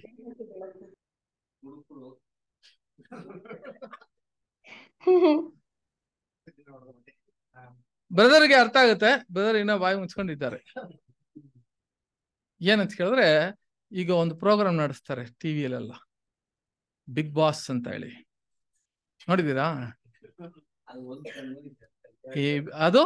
ಅದು ಕೂಡ 2 ಕಣ್ಣೆ. ನಾನು ಅವಾಗೆ ತೋರ್ಸನಲ್ಲ ನಿನಗೆ ಹೀರೋಗ್ಲೈಫಿಕ್ ಸಿಸ್ಟಮ್ ಅಂತ ಹೇಳಿ, ಕಣ್ಣು ಅಂತ ಹೇಳಿ ನಾನು ತೋರಿಸ್ಬಿಟ್ಟೆ ನಿನಗೆ. ಈ ಕಣ್ಣು ಇವಾಗ ನೋಡಿ ಆ ಸಿಸ್ಟಮ್ ಅಲ್ಲಿ ಕಣ್ಣು. ಇವಾಗ ಏನ್ ಮಾಡ್ತಾರೆ, ಇದನ್ನ ಆಕ್ಚುಲಿ ಬಂದು ಕಾಪಿ ಮಾಡಿರೋದು, ಇದು ಕಾಪಿ ಮಾಡಿರೋದು ಬೈಬಲ್ ಇಂದಾನೆ.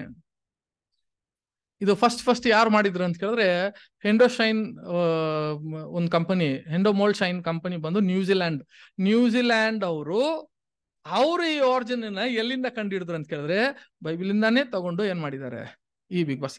ಏನ್ ಬಿಗ್ ಬಾಸ್ ಕಾನ್ಸೆಪ್ಟ್ ಅವರು ಹೇಳ್ತಾರೆ ಅಂತ ಕೇಳಿದ್ರೆ, ನೀನ್ ಎಲ್ಲೂ ಹೋದ್ರು ಎಲ್ಲೂ ಓಡಂಗಿಲ್ಲ, ಎಲ್ಲೂ ಮಚ್ಕೊಳಂಗಿಲ್ಲ. ನೀನ್ ಏನ್ ಮಾಡ್ತೀನಿ? ನಾನು ಎಲ್ಲ ಏನ್ ಕಾಣುತ್ತೆ? ಯಾರು ನೋಡ್ತಾ ಇರೋದು? ಕಣ್ಣಲ್ಲ, ಅದೇ ಕ್ಯಾಮ್ರಾ ನೋಡ್ತಾನೆ ಇದೆ. ಸರಿ, ಫಸ್ಟ್ ಆಕ್ಚುಲಿ ಇದು ನೋಡ್ಬೇಕಾದ್ರೆ ಇದು ಏನಪ್ಪಾ ಅಂತ ಹೇಳಿದ್ರೆ ಸಹೋದರ ಸಹೋದರಿಯರೇ, ಇದು ಈ ಕಣ್ಣಿಗೆ the symbolising ಓಮಿನ್ science penetrating intelligent ಅಂತ ಹೇಳಿದ್ರೆ ಏನರ್ಥ ಅಂತ ಕೇಳಿದ್ರೆ, ಈಗ ನಮ್ ಕಣ್ಣು ಹೆಂಗ್ ವರ್ಕ್ ಆಗುತ್ತೆ ಅಂತ ಕೇಳಿದ್ರೆ ನಮ್ ಕಣ್ಣು ಬೆಳಕಲ್ಲೇ ವರ್ಕ್ ಆಗೋದು. ನೋಡ್ರಿ, ನೈಟ್ ಅಲ್ಲಿ ಇರ್ತೀವಿ, ಲೈಟ್ ಎಲ್ಲ ಆಫ್ ಆದ್ರೆ ಹಂಗಾದ್ರೆ ನಿನ್ ಕಣ್ಣು ಯಾವ್ದ್ರಲ್ಲಿ ಡಿಪೆಂಡ್ ಆಗಿದೆ? ಬೆಳಕು ಇದ್ರೆ ಮಾತ್ರ ನೀನ್ ಪಕ್ಕದಲ್ಲಿ ಯಾರು ಅಂತ ಹಂಗಾದ್ರೆ ನಮ್ ಕಣ್ಣು ಹೆಂಗಿದೆ ಅಂತ ಕೇಳಿದ್ರೆ, ಈ ಲೋಕದಲ್ಲಿ ಕೂಡ ನಿನಗೆ ಒಂದು ಬೆಳಕಿದ್ರೆ ಮಾತ್ರ. ಸೂರ್ಯ ಇಲ್ಲ ಅಂತ ಕೇಳಿದ್ರೆ ನಾವೆಲ್ಲ ಯಾವ ಗತಿಯಾಗಿರುತ್ತೆ ಆದ್ರೆ ಕ್ರಿಸ್ತನ ಕಣ್ಣು ಹಂಗಿಲ್ಲ ಅಂತ ಹೇಳ್ತಾರೆ. ಇದಕ್ಕೇನ್ ಬೇಕಿಲ್ಲ? ಬೆಳಕು ಬೇಕಿಲ್ಲ. ಬೆಳಕು ಬೇಕಿಲ್ಲ ಅಂದ್ರೆ ಅರ್ಥ ಏನು? ಪೆನೆಟ್ರೇಟಿಂಗ್ ಅಂತ ಅರ್ಥ ಏನ್ ಗೊತ್ತಾ? ನಿನ್ನ ಮುಖ ಬರೀ ನಿನ್ನ ನೋಡಿದ್ರೆ ನಿನ್ನ ಸ್ಕ್ಯಾನ್ ಮಾಡ್ತಾರೆ ಅಂತ ಅರ್ಥ ಆಯ್ತಾ? ನಾವು ಒಳಗೆ ನೀನ್ ಏನ್ ಮಾತಾಡೋದೇ ಇಲ್ಲ. ಮಾತಾಡಕ್ ಮುಂಚೆನೆ ನನ್ನ ಏನ್ ಮಾಡ್ತೀನಿ? ನಿಮ್ಗೆ ಕ್ಯಾಮ್ರಾ ಇಟ್ಟಿದಾರಾ? ನಮ್ಗೆ ಕ್ಯಾಮ್ರಾ ಇಟ್ಟಿದ್ದಾರಾ? ಎಲ್ಲೆಲ್ಲ ಕ್ಯಾಮ್ರಾ ಇಟ್ಟಿದ್ದಾರೆ ಗೊತ್ತಾ? ಹೋದನ್ವಾ? ಎಸ್. ಕೀರ್ತನೆ 139 1ನೇ ವಾಕ್ಯದಿಂದ ಹೋದ್ರಿ. ಕೀರ್ತನೆ 139 1ನೇ ವಾಕ್ಯದಿಂದ. ಯೆಹೋವನೇ, ನೀನು ನನ್ನನ್ನು ಪರೀಕ್ಷಿಸಿ ತಿಳ್ಕೊಂಡಿದ್ದಿ. ನಾನು ಕೂತುಕೊಳ್ಳುವುದು ಹೇಳುವುದು ನಿನಗೆ ಗೊತ್ತದೆ. ನೋಡು, ನಾನು ಕೂತುಕೊಳ್ಳುವುದು ಹೇಳೋದು ನಿನಗೆ ನೋಡ್ತಾ ಇದ್ದ. ಆಮೇಲೆ ದೂರದಿಂದಲೇ ನನ್ನ ಆಲೋಚನೆಗಳನ್ನು ದೂರದಿಂದ ನೀನು ಆಲೋಚನೆ ಏನ್ ಮಾಡ್ತೀನಿ ನಾನು ಬಲ್ಲವನು. ಆಮೇಲೆ ನಾನು ನಡೆಯುವುದನ್ನು ಮಲಗುವುದನ್ನು ಶೋಧಿಸಿ ಗ್ರಹಿಸಿಕೊಳ್ಳುತ್ತೀನಿ. ನೋಡ್ದ, ನಡೆಯೋದು ಮಲಗೋದು ಎಲ್ಲಾನು ನಮ್ಮ ಏನ್ ಮಾಡ್ತಾರಂತೆ, ಶೋಧಿಸಿ ನಮ್ಮನ್ನ ಏನ್ ಮಾಡ್ತಾವ್ರಂತೆ. ಆಮೇಲೆ ನನ್ನ ನಡತೆ ಎಲ್ಲಾ ನಿನಗೆ ಗೋಚರವಾಗಿದೆ. ನನ್ನ ನಡತೆ ಎಲ್ಲ ನಿನಗೇನಾಗಿದೆ, ನಾವೇನ್ ಮಾಡಂಗಿಲ್ಲ. ಆಮೇಲೆ ಯೆಹೋವನೇ, ನನ್ನ ನಾಲಿಗೆಯ ಮಾತುಗಳಲ್ಲಿ ನೀನು ಅರಿಯದೇ ಇರುವಂತದ್ದು ಒಂದೂ ಇಲ್ಲ. ಸುತ್ತಲೂ ನನ್ನನ್ನು ಆವರಿಸಿ ಹಂಗಾದ್ರೆ ನಮ್ ಸುತ್ತಲೂ ಕ್ಯಾಮ್ರಾ ಏನಾಗಿದೆ ನೋಡಿ, ನಮ್ ಸುತ್ತಲೂ ಕ್ಯಾಮ್ರಾ ಫಿಕ್ಸ್ ಆಗಿದೆ. ನೀನ್ ನಡೆಯುವಾಗ, ಓಡುವಾಗ, ಬರುವಾಗ, ಕತ್ಲಲ್ಲಿ ಇರುವಾಗ, ಮಲಗುವಾಗ ಏನ್ ಮಾಡ್ತೀಯ ನೀನು, ಇಲ್ಲಿ ಏನ್ ಮಾಡ್ತೀಯ, ಕೆಲ್ಸದಲ್ಲಿ ಏನ್ ಮಾಡ್ತೀಯ, ಮನೆಯಲ್ಲಿ ಹೋಗಿ ಏನ್ ಮಾಡ್ತೀಯ, ಇವೆಲ್ಲ ನಾನು ಏನ್ ಮಾಡ್ತಾ ಇದ್ದೀನಿ ಮಗನೇ, ಕ್ಯಾಮ್ರಾ ಎಲ್ಲಿ ಇಟ್ಟಿದ್ದೀನಿ? ಎಲ್ಲ ಕಡೆ ಇಲ್ಲ, ಒಂದೇ ಕಡೆ ನೀನ್ ಹೃದಯದಲ್ಲಿ ಇಟ್ಬಿಟ್ಟಿದ್ದೀನಿ. ನೀನ್ ಏನ್ ಯೋಚನೆ ಮಾಡ್ತೀಯೋ ಅದ್ ನನಗೆ ಗೊತ್ತಾಗ್ತದೆ. ಎಲ್ಲಿ ನಡೀತೀಯೋ ಕೂತ್ಕೊಳ್ಳೋ. ಆಮೇಲೆ ಓದಿ. ನಿನ್ನ ಕೈಯನ್ನು ನನ್ನ ಮೇಲೆ ಇಟ್ಟಿದ್ದಿ, ಇಂಥ ಜ್ಞಾನವು ನನಗೆ ಬಹು ಆಶ್ಚರ್ಯವಾಗಿದೆ. ಈ ಒಂದು ವಿಷಯ ಬಹಳ ಆಶ್ಚರ್ಯವಾಯಿತು. ಇದನ್ನ ನೋಡ್ಬಿಟ್ಟೆ ಕ್ಯಾಮ್ರಾ ಫಿಕ್ಸ್ ಮಾಡ್ಬಿಟ್ರು. ನೋಡ್ರ, ಈಗ ನಮ್ ಕ್ಯಾಮ್ರಾ ಎಲ್ಲಿದೆ ಸಹೋದರ ಸಹೋದರಿಯರೇ? ನಾವ್ ನಡೆಯೋ ಜಾಗ, ಒಂದು ಮಾತು, ಎಲ್ಲಾ ಕಡೆ ನಮ್ಮನ್ನ ದೇವ್ರು ಏನ್ ಹೇಳ್ತಾರೆ ಅಂತ ಕೇಳಿದ್ರೆ ನೋಡ್ತಾನೇ ಇದ್ದೀನಿ.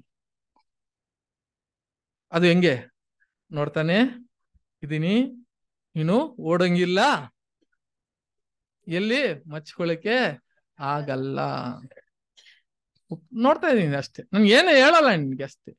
ಸರಿ, ಇದು ಏನಪ್ಪಾ ಇದು ಇವಾಗ 24ನೇ ವಾಕ್ಯ ಓದಿ ಸಿಸ್ಟರ್. 24. ನಾನು ಕೇಡಿನ ಮಾರ್ಗದಲ್ಲಿರುತ್ತೇನೋ ಏನೋ ನೋಡಿ ಸನಾತನ ಮಾರ್ಗದಲ್ಲಿ ನನ್ನನ್ನು ನಡೆಸು. ಸರಿಯಾದ ರೀತಿಯಲ್ಲಿ ನನ್ನ ನಡೆಸು ಅಂತ.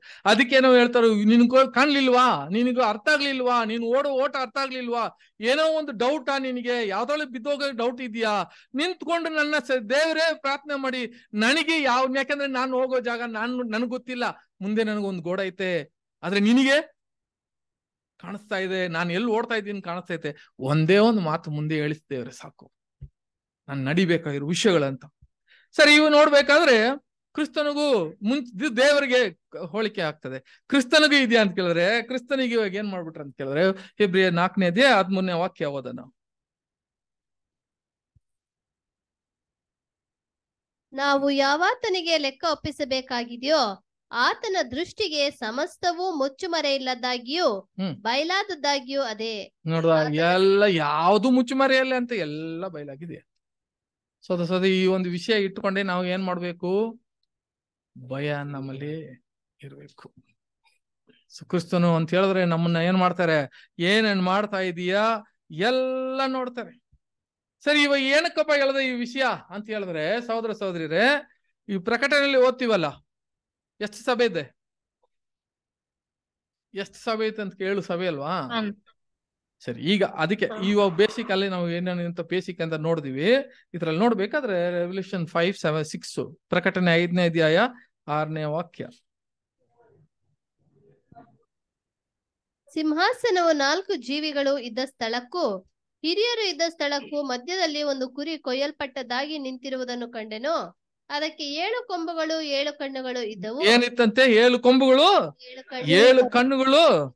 ಆಮೇಲೆ ಅವು ಏನೆಂದರೆ ಭೂಮಿಯ ಮೇಲೆಲ್ಲ ಕಳುಹಿಸಲ್ಪಟ್ಟಿರುವ ದೇವರ 7 ಆತ್ಮಗಳು. ದೇವರ 7 ಆತ್ಮಗಳು. ಇವಾಗ 7 ಸಭೆಗೆ 7 ಆತ್ಮಗಳು ಏನಾಗಿದೆ ಅಂತ ಕೇಳಿದ್ರೆ, ಸಹೋದರ ಸಹೋದರಿಯರೇ, ದೇವರು ಒಂದೊಂದು ಸಭೆಯಲ್ಲಿ ಕೂಡ ನಾನಿನ್ನ ನೋಡ್ತಾ ಇದ್ದೀನಿ ಅಂತ ಹೇಳಿದ್ದಾರೆ. ನಾನಿನ್ನ ಅರಿಯೇನು,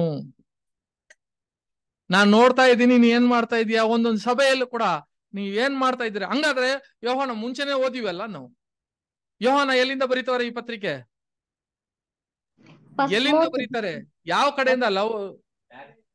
ಲವೋದೋಕ್ಯ ಸಭೆದಿಂದ ಹಿಂಗೆ ಉಲ್ಟಾ ಬರೀತಾರೆ. ಹಿಂಗ್ ಬರಿಬೇಕಾದ್ರೆ ಯೋಚನೆ ಮಾಡಿ, ನಮ್ ಸಭೆಯಲ್ಲಿ ಏನ್ ನಡೀತಾ ಇದೆ ಅಂತ ಕಾಣಲ್ವಾ ಅವ್ರಿಗೆ? ನಾವ್ ಏನ್ ಮಾಡ್ತಾ ಇದೀವಿ ಅಂತ ಕಾಣಲ್ವಾ?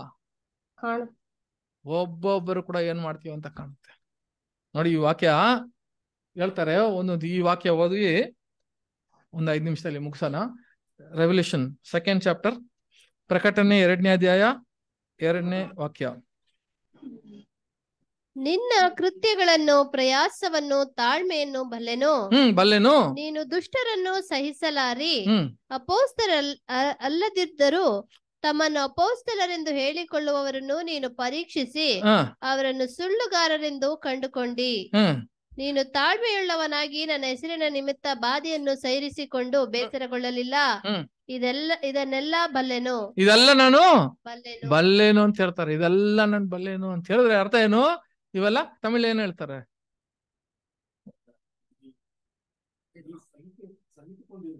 ಹ್ಮ್ ಹ್ಮ್ ಅರಿಂದಿರುಕ್ರೇನ ಅಂತ ನೋಡ್ತಾ ಇದ್ದೀನಿ. ಇವಾಗ ಎಷ್ಟನೇ ಸಭೆ ಗೊತ್ತಾ ಇದು? ಎಲ್ಲಾ ಸಭೆಗೂ ಹೇಳ್ತಾರೆ ನಾನು ನೋಡ್ತಾ ಇದ್ದೀನಿ ನಿಮ್ಮನ್ನ ಅಂತ. ನನ್ಗೆ ಗೊತ್ತೇ, ನಾನು ಬಲ್ಲೆನು. ನೋಡಿದ್ರ ಇದರಲ್ಲಿ 9ನೇ ವಾಕ್ಯ ಓದಿ ಸಿಸ್ಟರ್. ಅದರಲ್ಲಿ ಸತ್ತವನಾಗಿದ್ದು ಜೀವಿತನಾಗಿ ಬಂದ ಆದ್ಯಂತನು ಹೇಳುವುದೇನೆಂದರೆ, ನಾನು ನಿನ್ನ ಸಂಕಟವನ್ನು, ನಿನ್ನ ಬಡತನವನ್ನು ಬಲ್ಲೆನು. ನನ್ನ ಸಂಕಟವನ್ನು, ನಿನ್ನ ಬಡತನವನ್ನು ಏನು ಬಲ್ಲೆನು ಗೊತ್ತು, ನೋಡ್ತಾ ಇದ್ದೀನಿ. 13ನೇ ವಾಕ್ಯ. ಹದವಾದ ಇಬ್ಬಾಯಿ ಕತ್ತಿಯನ್ನು ಹಿಡಿದಾತನು ಹೇಳುವುದೇನೆಂದರೆ, ನೀನು ವಾಸ ಮಾಡುವ ಸ್ಥಳವನ್ನು ಬಲ್ಲೆನು. ನೋಡ್ದ, ನೀನು ವಾಸ ಮಾಡುವ ಸ್ಥಳವನ್ನು ಬಲ್ಲೆನು. 19ನೇ ವಾಕ್ಯ ನೋಡಿ. ಇವೆಲ್ಲ ಹೋಗಿ ಒಂದೊಂದು ಸಭೆಗೆ ಹೇಳ್ತಾರೆ ನಾನ್ ಬಲ್ಲೆನು ಅಂತ ಹೇಳಿದ್ರೆ ಅರ್ಥ ಏನ್ ಗೊತ್ತಾ? ನೀವ್ ಏನನ್ ಮಾಡ್ತೀರಾ, ಇವಾಗ ಬೀಳೋದು ಎಳ್ಳೋದು ಎಲ್ಲ ನಾನು ನೋಡ್ತಾ ಇದ್ದೀನಿ. ನೀನ್ ಹಿಂದೆ ಮುಂದೆ ಎಲ್ಲ ಕಡೆ ಎಲ್ಲ ನಾನು ಏನ್ ಮಾಡ್ತಾ ಇದ್ದೀನಿ, ಬಲ್ಲೆನು. ಆಮೇಲೆ ನಿನ್ನ ಕೃತ್ಯಗಳನ್ನು, ನಿನ್ನ ಪ್ರೀತಿಯನ್ನು, ನಂಬಿಕೆಯನ್ನು, ಪರೋಪಕಾರವನ್ನು, ತಾಳ್ಮೆಯನ್ನು ಬಲ್ಲೆನು. ನಾನು ಈ ತಾಳ್ಮೆನು ನಾನು ಏನ್ ಮಾಡ್ತೀನಿ, ಬಲ್ಲೆನು ಅಂತ ಹೇಳ್ತಾರೆ. ಸರಿ, ಇವೆಲ್ಲ ನೋಡ್ಬಿಟ್ಟು ನಾನು ಇದು ಸ್ಕಿಪ್ ಮಾಡ್ತೀನಿ. ಓಕೆ, ಯಾಕಂದ್ರೆ ಅವ್ರು ನೋಡ್ಬಿಟ್ಟು ಅವರು ಯಾರನ್ನ ಎಬ್ಸ್ತಾರೆ ಅಂತ ಕೇಳಿದ್ರೆ ಯೋಹಾನನ ಎಬ್ಸ್ತಾರೆ. ಇದೆಲ್ಲ ನಾವು ಸ್ಕಿಪ್ ಮಾಡೋಣ. ಸ್ಕಿಪ್ ಮಾಡಿದ್ಮೇಲೆ ಏನ್ ಬಲ್ಲೆನು ಅಂತ ಹೇಳುವಾಗ ಸಹೋದರ ಸಹೋದರಿಯರೇ, ಈ ಪ್ರಕಟಣೆಯಲ್ಲಿ ಇರುವ ವಿಷಯ ನಾವು ಹೇಳಿದ ಸಭೆನ ಫಾರ್ಮ್ ಮಾಡ್ತಾರೆ ಅಂತ ಕೇಳಿದ್ರ, ಈ ಮುಖ್ಯ ಈ ಪಾಠ ಇನ್ನೊಂದು ಪಾಠ ಏನ್ ಕಂಟಿನ್ಯೂಷನ್ ಆಗುತ್ತೆ ಇದರಲ್ಲಿ ಅಂತ ಕೇಳಿದ್ರೆ, ಸಭೆ ಮಾಡಿರುವ 7 ಸಭೆ ಮಾಡಿರುವ 7 ತಪ್ಪುಗಳು, ದ 7 ಮಿಸ್ಟೇಕ್ಸ್ ಆಫ್ 7 ಚರ್ಚಸ್. 7 ತಪ್ಪು ಮಾಡಿರೋ. ಏನಕ್ಕೆ ಈ ತಪ್ಪು ಅಂತ ಹೇಳಿದ್ರು? ಈ ತಪ್ಪು 7 ಸಭೆ 7 ತಪ್ಪುಗಳು ಮಾಡಿರು. ಇವಾಗ ಸಭೆ ಎಷ್ಟು ಕಾಲದಿಂದ ಎಷ್ಟು ಕಾಲ ನಮ್ಗೆಲ್ಲರಿಗೂ ಗೊತ್ತು. ಎಷ್ಟು ಕಾಲ? ಫಸ್ಟ್ ಸಭೆ ಎಷ್ಟು ಕಾಲದಿಂದ ಎಷ್ಟು ಕಾಲ ಜ್ಞಾಪಕ ಇದೆಯಾ? 33 AD 70 AD ತನಕ. ಅರ್ಥ ಆಯ್ತಲ್ಲ? 70 AD ಇಂದ ಮತ್ತೆ 2ನೇ ಸಭೆ. ಸರಿ, ಇದು ಏನಕ್ಕೆ ಅಂತ ಕೇಳಿದ್ರೆ ಏನ್ ಈವನ್ ಆಗಿರಲ್ಲ. ಒಂದೊಂದು ಸಭೆ ಏನಾಗಿರುತ್ತೆ ಅಂತ ಕೇಳಿದ್ರೆ ಇಷ್ಟು ವರ್ಷ, 1 ವರ್ಷ, 1000 ವರ್ಷ ಕೂಡ ಸಭೆಗಳಿರ್ತದೆ. ಇದು ಯಾವ ತರ ಲೆಕ್ಕ ಅಂತ ಕೇಳಿದ್ರೆ, ಸಭೆ ಮೊದಲನೇ ಸಭೆ ಹೆಂಗೆ ಅದು ಬೆಳೆದು ಹುಟ್ಟಿ ಬೆಳೆದು ಅದು ಪೀಕ್ ಟೈಮ್ ಹೋಗಿ ಮತ್ತೆ ಯಾವಾಗ ಬೀಳುತ್ತೋ ಅಲ್ಲಿಂದ ಆ ಸಭೆ ಮುಗಿಯುತ್ತೆ ಕಥೆ. ಅದು ಆ ಬೀಳುವ ಟೈಮ್ ಅಲ್ಲಿ ದೇವರು ಕ್ಲೀನ್ ಆಗಿ ಹೇಳ್ತಾರೆ, ಕ್ರಿಸ್ತನ್ ಹೇಳ್ತಾರೆ, ನೀನು ಬೀಳುವ ನಿನ್ನ ಬಲ್ಲೆನು ನಾನು ನೋಡಿದ್ದೀನಿ ನಿನ್ನ ಅಂತ. ಒಂದೊಂದು ಬೀಳೋದನ್ನೇ 7 ಸಭೆ. ಸರಿ, ಈ ತರ ಇರುವಾಗ 7 ಸಭೆನ 7 ಮಿಸ್ಟೇಕ್ಸ್ಗಳು, ತಪ್ಪುಗಳು ದೇವ್ರು ಏನ್ ಮಾಡ್ತಾರೆ, ಕ್ರಿಸ್ತನು ನೋಡ್ತಾರೆ. ಅದು ನಾವು ನೋಡಂಗಿಲ್ಲ ಈಗ, ಯಾಕಂದ್ರೆ ಅದು ಇನ್ನ ಸ್ವಲ್ಪ. ಆದ್ರೆ ಏನ್ ನೋಡೋಣ ಅಂತ ಕೇಳಿದ್ರೆ, ಕೊನೆಗೆ ನಾವು ನೋಡುವ ಈ 7ನೇ ಸಭೆಯಲ್ಲಿ ನಮ್ಮ ಬಗ್ಗೆ ಏನ್ ಸ್ಟೇಟ್ಮೆಂಟ್ ಕೊಡ್ತಾರೆ ಅಂತ ನಾವು ನೋಡ್ಬೇಡ.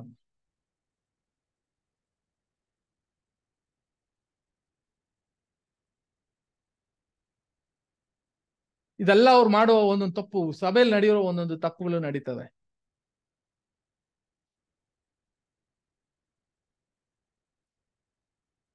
ಲವೋದೋಕ್ಯ ಸಭೆ 7ನೇ ಸಭೆ. ಲವೋದೋಕ್ಯ ಅಂದ್ರೆ ಅರ್ಥ ಏನು?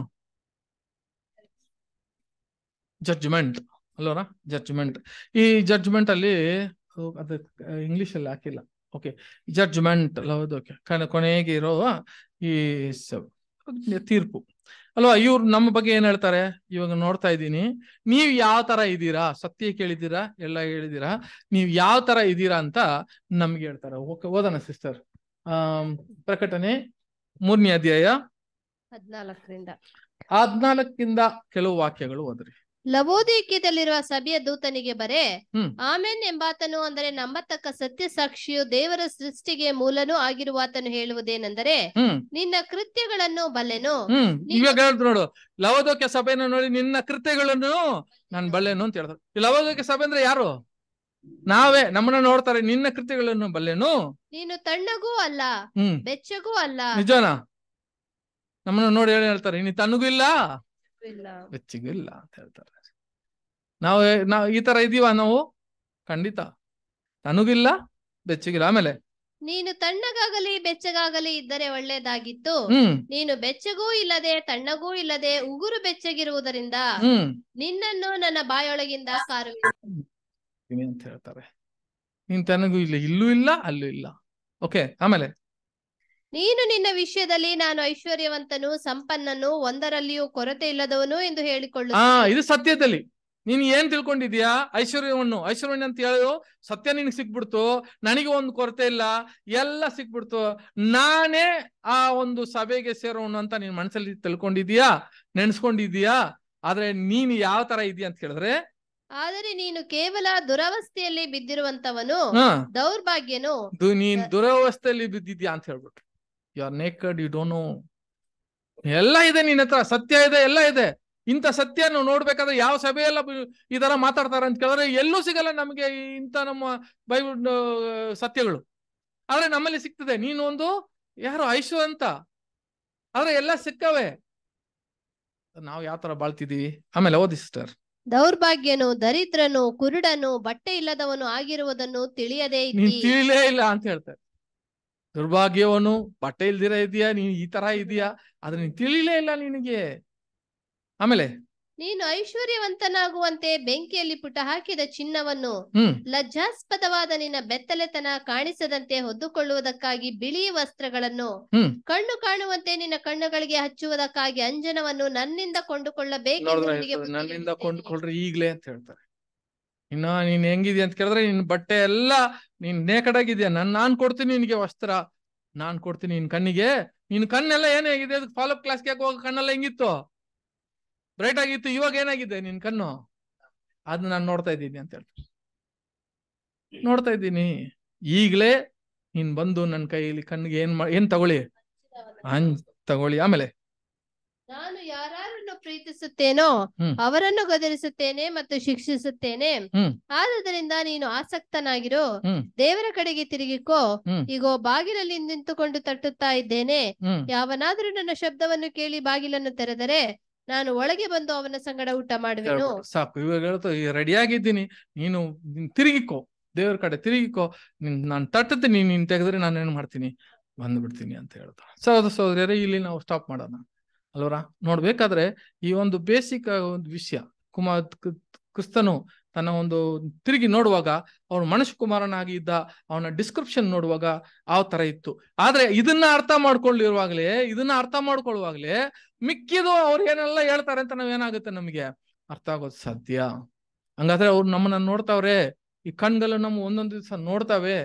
ಇನ್ನ ತನಕ ನಮ್ಮ ಸುತ್ತಲೂ ಕ್ಯಾಮ್ರಾ ಇಟ್ಟಿದ್ದಾರೆ ಅಂತ ನಮ್ಮ ಭಯ ಪಟ್ಟು ದೇವರ ಒಂದು ಯೋಚನೆಯಲ್ಲಿ ಸಾಮಾನ್ಯವಾಗಿ ಎಲ್ಲಾ ವಿದ್ಯತನದಿಂದ ನಾವು ಓಡಕ್ಕೆ ದೇವರ ಆಶೀರ್ವದಿಸಲಿ. ಆಮೇನ್.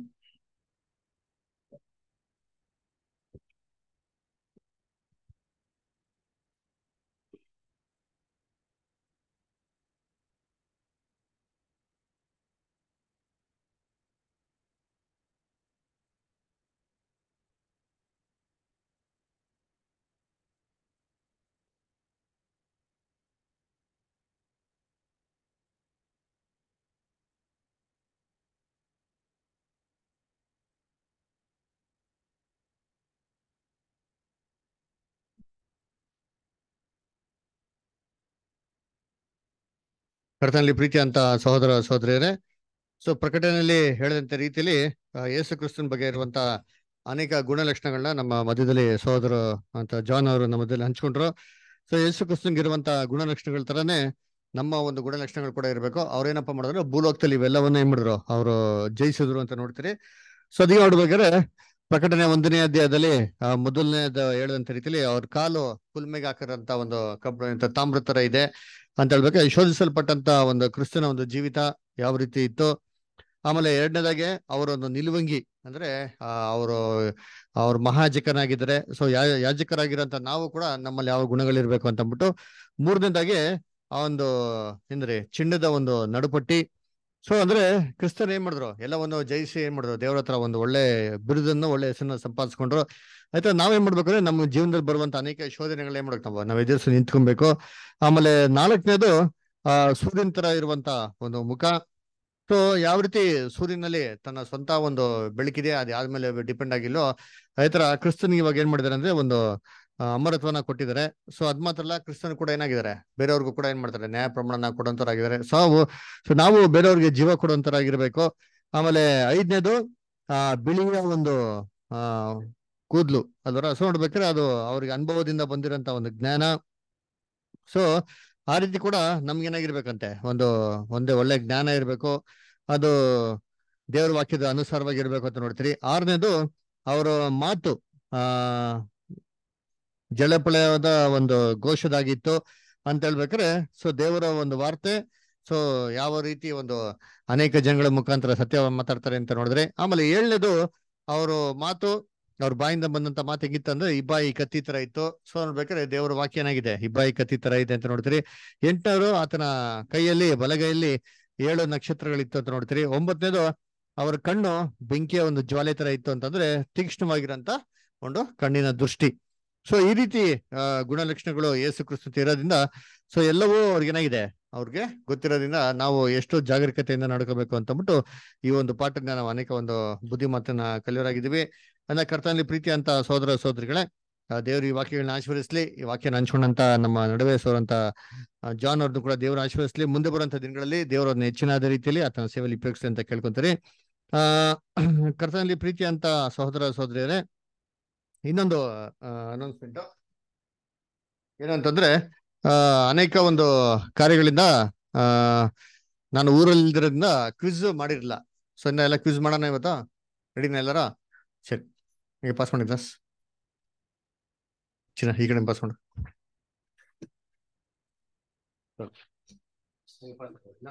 ಇದು ನೋಡ್ರಿ, ಇದು ನೋಡಲ್ವಾ ಪ್ರೊಫೆಸರ್ ಕೊಡಿ ಅವ್ರಿಗದು ಪ್ರೊಫೆಸರ್ಗೆ. ಹಾಗೆ ವೆರಿ ಗುಡ್.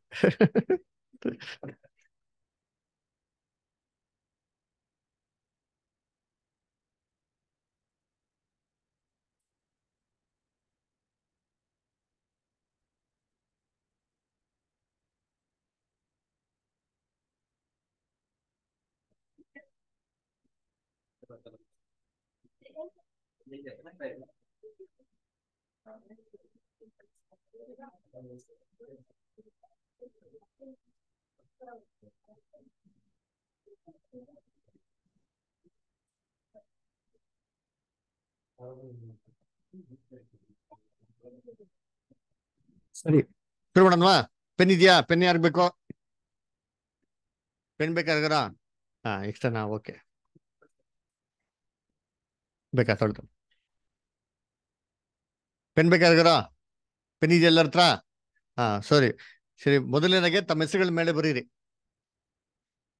ಎಲ್ಲ ಬರ್ದಿದ್ಮೇಲೆ ಆನ್ಸರ್ ಪೇಪರ್ ನಮ್ಮ ಹತ್ರ ಸರೆಂಡರ್ ಮಾಡ್ಬೇಕು. ಎಲ್ಲ ಪರ್ಸಲ್ ಹಾಕೊಂಡು ಹೋಗ್ಬಿಟ್ಟಿರಾ? ಪೆನ್ ಬೇಕಾ ಬದರ್?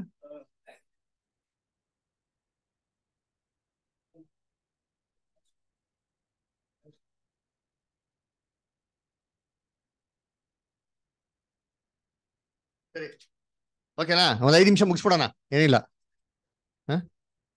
ರೆಕಾರ್ಡಿಂಗ್ ಇರ್ಲಿ ಬಿಡು, ಇಲ್ಲ ಬಿಡು. ಓಕೆ ಸರಿ. ಇದು ಪ್ರೆಸೆಂಟೇಶನ್ ಏನಿಲ್ಲ, ಯಾಕೆ ಡಿಸ್ಪ್ಲೇ ಗೊತ್ತಿಲ್ಲ.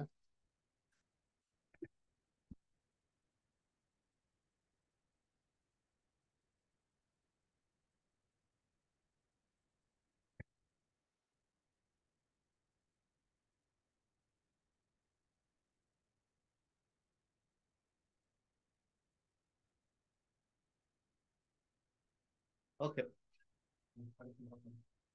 ಓಕೆ, ಇವಾಗ ನಾನು ಒಂದೊಂದೇ ಪ್ರಶ್ನೆಗಳು ಹೇಳ್ತೀನಿ. ಆ ಪ್ರಶ್ನೆಗಳಿಗೆ ಕೆಳ 4 ಆಪ್ಷನ್ಸ್ಗಳಿದೆ. ಸೊ ದಯವಿಟ್ಟು ಎಲ್ಲ ಸಹೋದರ ಸಹೋದರಿಗಳು ಆ 4 ಆಪ್ಷನ್ಸ್ ಅಲ್ಲಿ ಯಾವ್ದು ಸರಿಯಾದ ಉತ್ತರ ಅಂತ ನೀವೇನ್ ಮಾಡಿ, ನೀವು ಅಲ್ಲಿ ನಿಮ್ಗೆ ಯಾವ್ದು ಸರಿ ಅಂತ ಅನ್ಸ್ತದೋ ಅದೇನ್ ಮಾಡಿ, ನೀವು ಅದನ್ನ ಉತ್ತರ ಬರೀರಿ. ಓಕೆನಾ? ಸೊ ಮೊದಲನೇದಾಗೆ ಈ ವಾರದ ಒಂದು ಕ್ವಿಸ್ಗೆ ಆರಿಸ್ಕೊಂಡಂತ ಒಂದು ಪಾಠ ಯಾವ್ದು ಅಂದ್ರೆ ದಾನಿಯೇಲ್ 2ನೇ ಅಧ್ಯಾಯ ಮತ್ತೆ 7ನೇ ಅಧ್ಯಾಯ. ಅದರೆಲ್ಲ ಓದಿದಿರಲ್ಲ ಬೈಬಲ್ ಅಲ್ಲಿ. 2ನೇ ಅಧ್ಯಾಯದಲ್ಲಿ ಯಾವ ಕಥೆ ಬರ್ತದೆ? ದಾನಿಯೇಲ್ 2ನೇ ಅಧ್ಯಾಯದಲ್ಲಿ ಯಾವ್ದು ಬರ್ತದೆ ದರ್ಶನ?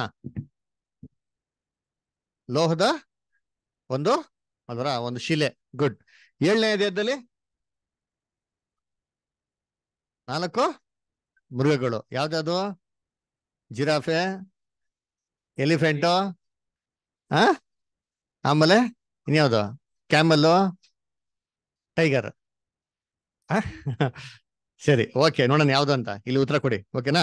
ಸರಿ, ನೋಡೋಣ. ದಾನಿಯೇಲ್ 2ರಲ್ಲಿ ಮೊದಲನೇ ಪ್ರಶ್ನೆ ಹೇಳ್ತೀನಿ ಕೇಳಿ.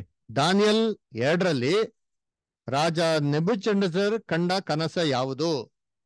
2ನೇ ಅಧ್ಯಾಯದಲ್ಲಿ ರಾಜ ಕಂಡಲ್ಲ ಕನ್ಸು. ಯಾವ್ದ್ರ ಬಗ್ಗೆ ಕನ್ಸು ನೋಡ್ದ? ಮೊದಲನೇ ಆಪ್ಷನ್ ಮರದ ಕನ್ಸನ್ನು ನೋಡ್ದ.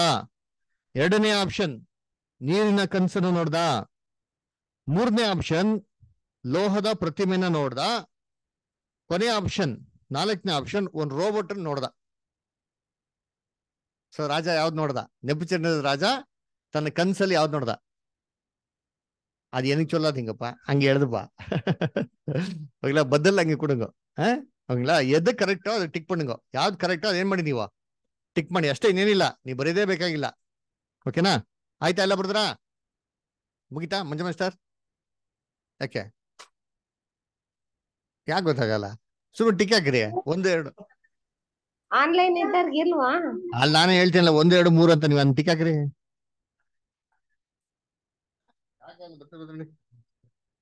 ಹಲೋ,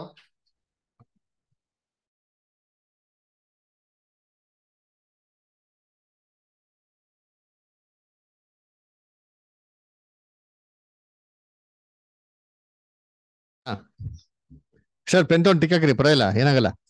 ಆಯ್ತಾ? ಸರಿ ನೋಡಿ ಸ್ಟಾರ್, ಮಂಜಮ್ಮ ಸ್ಟಾರ್ ಹೇಳ್ತೀವಿ. ಮೊದಲನೇ ಆಪ್ಷನ್ ಏನಿಲ್ಲ, ನೀವು ಟಿಕ್ ಹಾಕಿ ಅಷ್ಟೇ. ಯಾವ್ದು ಸರಿ ಅನ್ಸ ಟಿಕ್ ಹಾಕಿ. ಕರೆಕ್ಟಾ?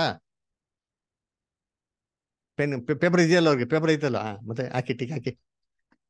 ನಿಮ್ಗೆ ಯಾವ್ದು ಸರಿ ಅನ್ಸದೆ? ಏನ್ ಕಂಡ ಸ್ಟಾರ್ ಕನ್ಸು? ಏನ್ ಕಾಣ್ದ? ಮರದ ಬಗ್ಗೆ ನೋಡದ್ನಾ? ನದಿ ಬಗ್ಗೆ ನೋಡದ್ನಾ? ಆಮೇಲೆ ಏನ್ರಿ ಲೋಹದ ಪ್ರತಿಮೆ ಬಗ್ಗೆ ನೋಡದ್ನಾ? ಅಥವಾ ಒಂದು ರೋಬೋಟ್ ಬಗ್ಗೆ ನೋಡದ್ನಾ? ಯಾವ್ದು ಸರಿ ಅನ್ಸ ಟಿಕ್ ಹಾಕಿ. ಆಯ್ತಾ? ಸರಿ, 2ನೇದು 4 ಲೋಹಗಳ ಏನನ್ನು ಸೂಚಿಸುತ್ತವೆ? ಕೆಳಗಿನ ಅವುಗಳನ್ನು ಹೊಂದಿಸಿ ಬರೆಯಿರಿ. ಅದರ ಸ್ಕೂಲ್ ಬರೀತಿಕತ್ತ ಹೊಂದಿಸಿ ಬರೆಯೋದು.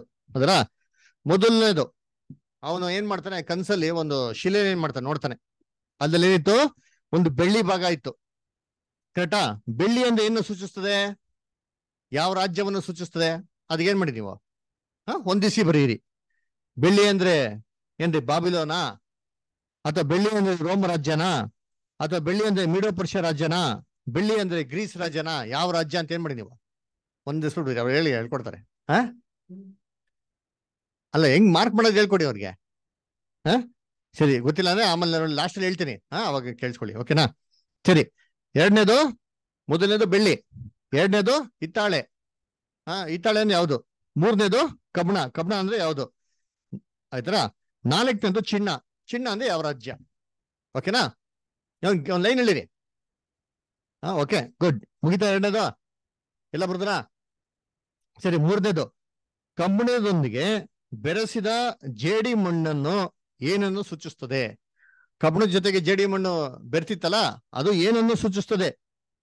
ಬಾಬಿಲೋನ್ ಮತ್ತೆ ಚರ್ಚ್ ಎರಡು ಮಿಕ್ಸ್ ಆಗ್ಬಿಟ್ಟಿದೆ ಅಂತ ಸೂಚಿಸ್ತದೆ, ಮೊದಲನೇ ಆಪ್ಷನ್.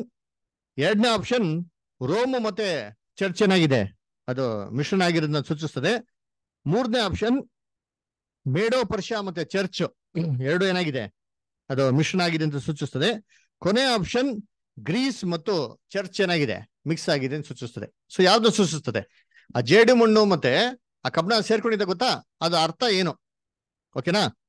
ಅದರ್ಥ ಮೊದಲನೇ ಆಪ್ಷನ್ ಬ್ಯಾಬಿಲೋನ್ ಮತ್ತೆ ಚರ್ಚಾ, 2ನೇ ಆಪ್ಷನ್ ರೋಮ್ ರಾಜ್ಯ ಮತ್ತೆ ಚರ್ಚಾ, 3ನೇ ಆಪ್ಷನ್ ಮೇಡೋ ಪರ್ಷಿಯಾ ಮತ್ತೆ ಚರ್ಚಾ, ಆಮೇಲೆ 4ನೇ ಆಪ್ಷನ್ ಗ್ರೀಸ್ ಮತ್ತೆ ಚರ್ಚಾ. ಓಕೆನಾ?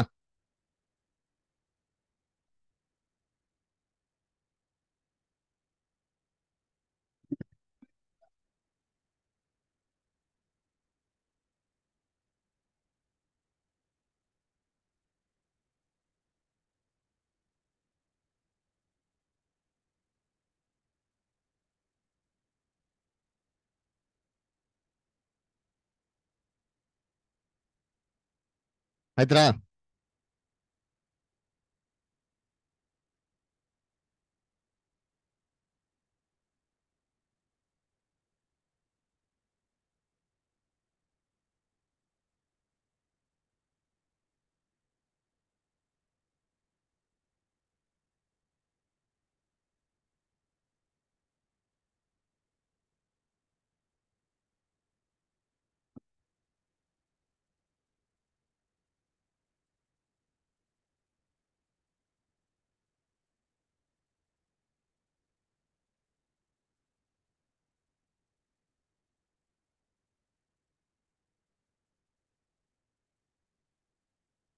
ಕಾಣಿಸಿದ್ಯಾ? ಇವಾಗ ನಿಮ್ಗೆ ಈಸಿ ಆಗ್ತಾ ನೋಡಿ.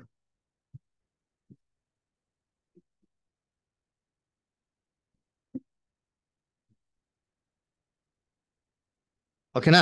ಸರಿ, ಇವಾಗ ನೆಕ್ಸ್ಟ್ ಎಷ್ಟನೇ ಪ್ರಶ್ನೆ? ಹಾ, ಮೂರನೇದು ಆಯ್ತಲ್ವಾ?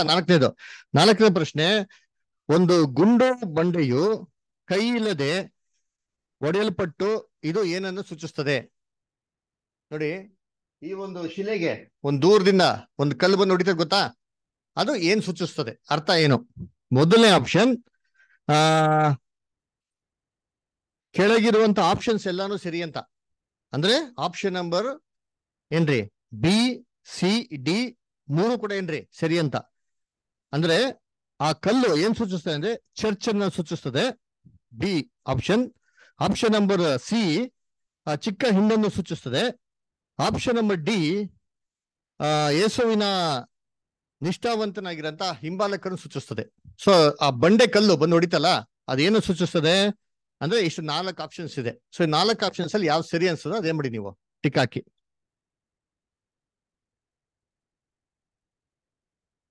ಓಕೆ, ಆಯ್ತಾ? ನೆಕ್ಸ್ಟ್ ಕ್ವಶನ್ಗೆ ಹೋಗೋಣ. ಮಂಜ ಮಾಸ್ಟರ್, ಶಾಂತ ಮಾಸ್ಟರ್, ಮಂಗಳಾಸ್ಟರ್, ನೀವು ಕೇಳಿಲ್ಲ, ಬೇಸಿಕ್ ಕ್ಲಾಸಿಗೆ ಅಟೆಂಡ್ ಆಗಿ ರೆಗ್ಯುಲರ್ ಆಗಿ. ಸರಿ, ಒಂದು ಗುಂಡು ಐದನೇ ಪ್ರಶ್ನೆ ಏನಂದ್ರೆ, ಒಂದು ಗುಂಡು ಬಂಡೆಯು ಕೈ ಇಲ್ಲದೆ ಒಡೆಯಲ್ಪಟ್ಟು ಪ್ರತಿಮೆಯನ್ನು ಚೂರು ಚೂರು ಮಾಡಿದ್ದು ಮತ್ತು ಆ ಬಂಡೆಯು ಮಹಾಪರ್ವತವಾಗಿ ಲೋಕದಲ್ಲೆಲ್ಲ ತುಂಬಿಕೊಂಡಿತ್ತು. ಇದು ಏನನ್ನು ಸೂಚಿಸ್ತದೆ? ಅದರ ನೋಡಿ, ಆ ಬಂಡೆ ಬಂದು ಹೊಡಿತಲ್ವಾ, ಕಲ್ಲು ಹೊಡಿತಲ್ಲ, ಆ ಕಲ್ಲು ಏನಾಯ್ತು? ಬೆಳೆದಂಗೆ ದೊಡ್ಡ ಪರ್ವತ ಆಯ್ತು, ಇಡೀ ಭೂಮಿನ ಏನ್ ಮಾಡ್ತದೋ ಆವರ್ಸ್ಕೊಂತು. ಅದು ಏನ ಸೂಚಿಸ್ತದೆ? ಅರ್ಥ ಏನು? ಮೊದಲನೇ ಆಪ್ಷನ್, ಯೇಸುವಿನ 2ನೇ ಬರುವಿಕೆಯಲ್ಲಿ ಈ ಪ್ರಪಂಚದ ರಾಜ್ಯಗಳನ್ನು ಒಡೆದು ಮತ್ತು ಅವರ ರಾಜ್ಯವು ಪ್ರಪಂಚದಾದ್ಯಂತ ಬೆಳೆಯುತ್ತದೆ. ಅಂದ್ರೆ ಯೇಸು ಕ್ರಿಸ್ತ 2ನೇ ಬರುವಿಕೆಯಲ್ಲಿ ಬಂದು ಈ ಲೋಕದ ರಾಜ್ಯವನ್ನೆಲ್ಲ ನಾಶ ಮಾಡಿ ಆತನ ರಾಜ್ಯವನ್ನ ಏನ್ ಮಾಡೋದು?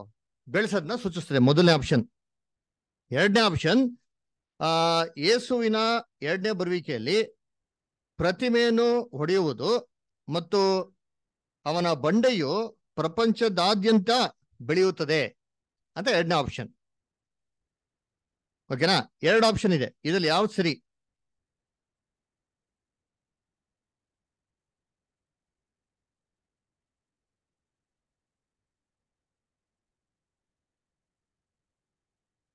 ಮೊದಲನೇ ಆಪ್ಷನ್, ಅವರು ಈ ಲೋಕದ ರಾಜ್ಯಗಳನ್ನ ನಾಶ ಮಾಡಿ ತನ್ನ ರಾಜ್ಯವನ್ನು ಏನ್ ಮಾಡ್ತಾರೆ? ಸ್ಥಾಪನೆ ಮಾಡ್ತಾರೆ. 2ನೇ ಆಪ್ಷನ್ ಏನಪ್ಪಾ ಅಂತಂದ್ರೆ, ಈ ಪ್ರತಿಮೆನ ಯೇಸು ಕ್ರಿಸ್ತ ಹೊಡಿತಾರೆ, ಆಮೇಲೆ ಏನ್ ಮಾಡ್ತಾರೆ? ಆ ಬಂಡೆನ ಲೋಕದ ಕಡೆ ಎಲ್ಲ ಕಡೆ ಬೆಳೆಸ್ತಾರೆ ಅಂತ. ಅರ್ಥ ಆಯ್ತು ಆಪ್ಷನ್? ಇದು ಸ್ವಲ್ಪ ಕನ್ಫ್ಯೂಷನ್ ತರ ಇದೆ, ಕನ್ಫ್ಯೂಷನ್ ಆಗ್ಬೇಕು ಅಂತಾನೆ ಕ್ರಿಯೇಟ್ ಮಾಡಿರೋದು. ಯಾಕೆ ಅಂತ ಉತ್ತರ ಕೊಡ್ಬೇಕಾದ್ರೆ ಹೇಳ್ತೀನಿ, ಓಕೆನಾ? ಸರಿ, 2 ಆಪ್ಷನ್ ಇದೆ. ಯೇಸು ಕ್ರಿಸ್ತ 2ನೇ ಬರುವಿಕೆಯಲ್ಲಿ ಬಂದು ಲೋಕದ ರಾಜ್ಯಗಳನ್ನ ನಾಶ ಮಾಡಿ ತನ್ನ ರಾಜ್ಯವನ್ನು ಸ್ಥಾಪನೆ ಮಾಡ್ತಾರೆ. ಇಲ್ಲ, ಯೇಸು ಕ್ರಿಸ್ತ 2ನೇ ಬರುವಿಕೆಯಲ್ಲಿ ಬರ್ತಾರೆ, ಪ್ರತಿಮೆನ ಹೊಡಿತಾರೆ, ಕಲ್ ಬಂಡೆನ ಏನ್ ಮಾಡ್ತಾರೆ? ಬೆಳೆಸ್ತಾರೆ. ಸೊ ಯಾವ್ದು ಸರಿ? ಸರಿ, 6ನೇ ಪ್ರಶ್ನೆ ಬರೋಣ. 6ನೇ ಪ್ರಶ್ನೆ, ದಾನಿಯಲ್ 7ರಲ್ಲಿ ದಾನಿಯಲ್ ಕಂಡ ಕನಸು ಯಾವುದು? 7ನೇ ಅಧ್ಯಾಯದಲ್ಲಿ ಕನ್ಸು ಕಾಣ್ತಾರಲ್ಲ, ಯಾವ್ದ್ರ ಬಗ್ಗೆ ಕನ್ಸು ಕಂಡಿದ್ದು? ಒಂದು ಮೃಗಾಲಯದ ಬಗ್ಗೆ ನೋಡಿದ್ರು, ಝೂ ಬಗ್ಗೆ ನೋಡಿದ್ರು ಕನ್ಸು. 2ನೇ ಆಪ್ಷನ್, ಒಂದು ಸಮುದ್ರದ ಬಗ್ಗೆ ಏನ್ ಮಾಡಿದ್ರು? ಕನ್ಸು ನೋಡಿದ್ರು. 4ನೇದು ಚತುರ್ದಿಕ್ಕಿನ ಗಾಳಿ ಬಗ್ಗೆ ಏನ್ ಮಾಡಿದ್ರು? ಕನ್ಸು ನೋಡಿದ್ರು. ಕೊನೆ ಆಪ್ಷನ್ 4 ಮೃಗಗಳ ಬಗ್ಗೆ ಕನ್ಸು ನೋಡಿದ್ರು. ಸೊ ಯಾವ್ದು ಸರಿ? ಟಿಕ್ ಹಾಕಿ.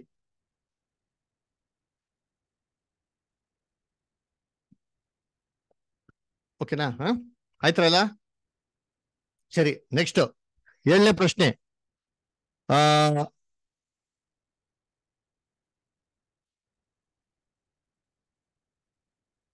ಅಲ್ಲಿ ಸ್ಪೆಲ್ಲಿಂಗ್ ಮಿಸ್ಟೇಕ್ ಆಗಿದೆ. 7ನೇ ಪ್ರಶ್ನೆಗೆ 4 ಲೋಹಗಳಲ್ಲ, 4 ಜೀವಿಗಳು ಅಥವಾ 4 ಮೃಗಗಳು ಏನನ್ನು ಸೂಚಿಸ್ತವೆ ಅಂತ ಹೊಂದಿಸಿ ಬರೀಬೇಕು. ಕರಡಿ ಯಾವ ರಾಜ್ಯವನ್ನು ಸೂಚಿಸ್ತದೆ? ಚಿರತೆ ಯಾವ ರಾಜ್ಯವನ್ನು ಸೂಚಿಸ್ತದೆ? ಭಯಂಕರವಾಗಿ ಎದುರಿಸುವಂತ 4ನೇ ಒಂದು ಮೃಗ ಐತಲ್ಲ, ಇದು ಯಾವ ರಾಜ್ಯವನ್ನು ಸೂಚಿಸ್ತದೆ? ಸಿಂಹ ಏನನ್ನು ಸೂಚಿಸ್ತದೆ? ಹೊಂದಿಸಿ ಬರೀರಿ. 7ನೇ ಪ್ರಶ್ನೆ ಅಲ್ಲಿ ಮೇಲೆ 4 ಲೋಹಗಳಂತ ಬರೀ, ಲೋಹ ಟೈಪಿಂಗ್ ಮಿಸ್ಟೇಕ್. 4 ಮೃಗ ಅಂತ ಬರಬೇಕು. ನೋಡಿ, 4 ಮೃಗ ಇದಲ್ಲ, ಈ 4 ಮೃಗ ಏನ್ ಸೂಚಿಸ್ತದೆ ಅಷ್ಟೇ ಈ ಪ್ರಶ್ನೆ. ಸಿಂಹ ಅಂದ್ರೆ ಯಾವ ರಾಜ್ಯ? ಕರಡಿ ಅಂದ್ರೆ ಯಾವ ರಾಜ್ಯ? ಚಿರತೆ ಅಂದ್ರೆ ಯಾವ ರಾಜ್ಯ? ಆಮೇಲೆ ಅದು ಕ್ರೂರವಾಗಿರತ್ತ ಮೃಗ ಇದೆಯಲ್ಲ, ಅದು ಯಾವ ರಾಜ್ಯ ಅಂತ. ಓಕೆನಾ?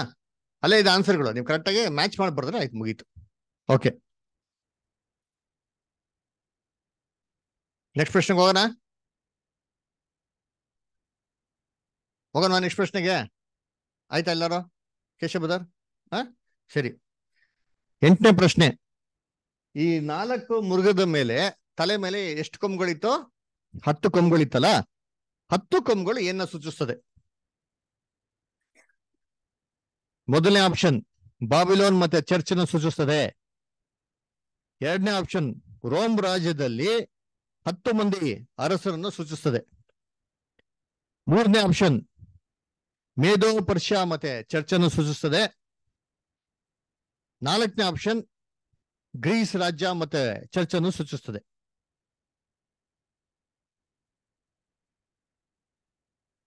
ಹೇಳ್ರಿ, ಯಾವ್ದನ್ನ ಸೂಚಿಸ್ತದೆ? ಬರೀರಿ ಉತ್ತರ.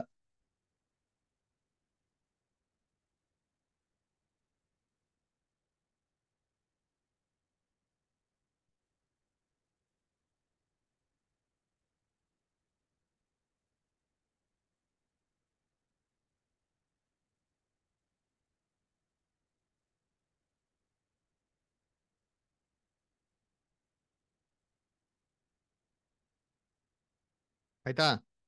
ಬರ್ತಾ ಇಲ್ದಾರೋ?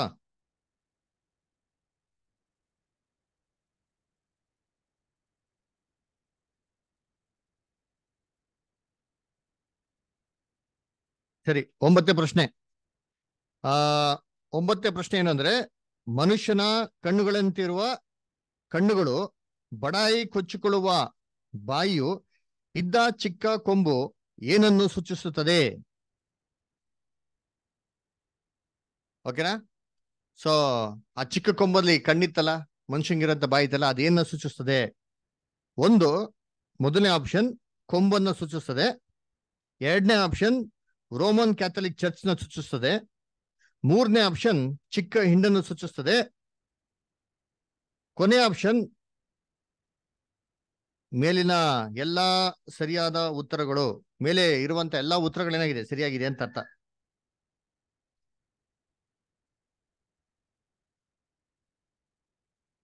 Which is the correct answer? ಯಾವ್ದು ಸರಿಯಾದ ಉತ್ತರ? ಆ ಕೊಂಬಲ್ಲಿ ಮನುಷ್ಯಂಗಿರ ಕಣ್ಣಿತ್ತಲ್ಲ, ಬಡಾಯಿ ಕೊಚ್ಕೊಂಡಂತ ಬಾಯಿ ಇತ್ತಲ್ಲ, ಅದೇನ್ ಸೂಚಿಸ್ತದೆ? ಅದು ಚರ್ಚ್ ಅನ್ನು ಸೂಚಿಸ್ತದ ಅಥವಾ ಅದು ರೋಮನ್ ಕ್ಯಾಥಲಿಕ್ ಚರ್ಚ್ ಅನ್ನು ಸೂಚಿಸ್ತದ? ಇದು ಎಲ್ಲ ಒಂದು ಕೊಂಬನ್ ಸೂಚಿಸ್ತದ? ಇಲ್ಲ ಎಲ್ಲಾನು ಕರೆಕ್ಟಾ? ಓಕೆ, ಆಯ್ತಾ ಎಲ್ಲಾರು? ಏನ್ ಟೆನ್ಷನ್ ತಗೊಂಬಿಡಿ, ಉತ್ತರ ಕೊಟ್ಟಿಲ್ಲ ಅಂದ್ರೆ ಉತ್ತರ ನೋಡೋಣ. ಓಕೆನಾ? ಸರಿ, 10ನೇ ಪ್ರಶ್ನೆ. ಅವನ ರಾಜ್ಯ ಪ್ರಭುತ್ವಗಳು ಸಮಸ್ತ ಭೂಮಂಡಲಿನ ರಾಜ್ಯಗಳ ಮಹಿಮೆಯು ಯಾರಿಗೆ ನೀಡಲಾಯಿತು? ದಾನಿಯಲ್ 7ನೇ ಅಧ್ಯಾಯ ನೋಡ್ಬೇಕಾದ್ರೆ ಈ ಸಮಸ್ತ ರಾಜ್ಯ ಭೂಮಂಡಲದ ಎಲ್ಲ ಅಧಿಕಾರವನ್ನು ಏನ್ ಮಾಡ್ತಾರೆ? ಒಬ್ಬರಿಗೆ ಕೊಡ್ತಾರೆ. ಯಾರು ಕೊಟ್ರು? ಯೇಸು ಕ್ರಿಸ್ತನು ಮತ್ತೆ ದೇವದೂತರು ಕೊಟ್ರ? ಮೊದಲನೇ ಆಪ್ಷನ್. 2ನೇ ಆಪ್ಷನ್ ದೇವದೂತರು ಮತ್ತು ಚಿಕ್ಕ ಹಿಂಡಿ ಕೊಟ್ರ? 3ನೇ ಆಪ್ಷನ್ ಯೇಸು ಮತ್ತೆ ಸೈತಾನನಿ ಕೊಟ್ರ? ಕೊನೆ ಆಪ್ಷನ್ ಯೇಸು ಕ್ರಿಸ್ತು ಮತ್ತೆ ಚಿಕ್ಕ ಹಿಂಡಿ ಕೊಟ್ರ? ಸಮಸ್ತ ರಾಜ್ಯವನ್ನು ಅಧಿಕಾರವನ್ನು ದೇವ್ರು ಯಾರು ಕೊಟ್ರು? ಯೇಸು ಕ್ರಿಸ್ತನಿಗೂ ಮತ್ತೆ ದೂತರಿಗೂ ಕೊಟ್ರ? ಆಮೇಲೆ ದೇವದೂತರಿಗೂ ಮತ್ತೆ ಸಭೆ ಕೊಟ್ರ? ಅಥವಾ ಯೇಸು ಕ್ರಿಸ್ತನಿಗೂ ಸೈತಾನ್ ಕೊಟ್ಬಿಟ್ರ ದೇವ್ರು? ಅಥವಾ ಯೇಸು ಕ್ರಿಸ್ತನಿಗೂ ಮತ್ತೆ ಚಿಕ್ಕ ಹಿಂಡು ಸಭೆ ಕೊಟ್ರ? ಎಲ್ಲ ಬರದ್ರ? ಸರಿ.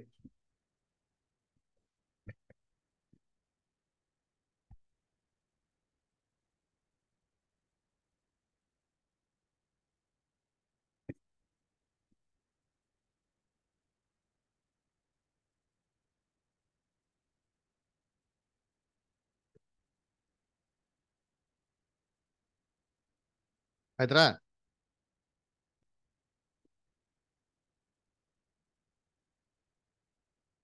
ಓಕೆ, ಇವಾಗೆಲ್ಲ ಪ್ರಶ್ನೆಗೆ ಉತ್ತರ ಮಾಡೋಣವಾ?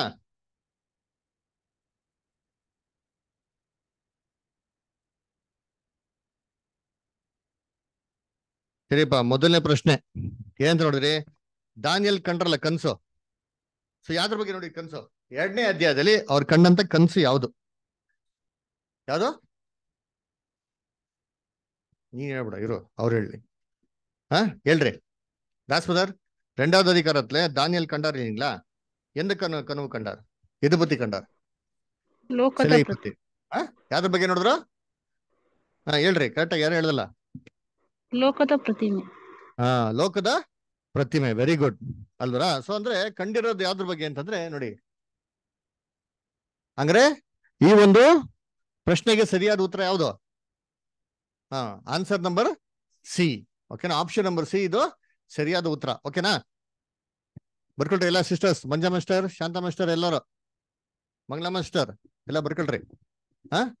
ಕಮಲಾ ಮಾಸ್ಟರ್, ಸುಜಾತ ಮಾಸ್ಟರ್ ಎಲ್ಲ ಬರ್ಕೊಳ್ಳಿ. ಇವಾಗ ಬರ್ಕೊಳ್ಳಿ, ಟಿಕ್ ಹಾಕೊಳ್ಳಿ. Manja master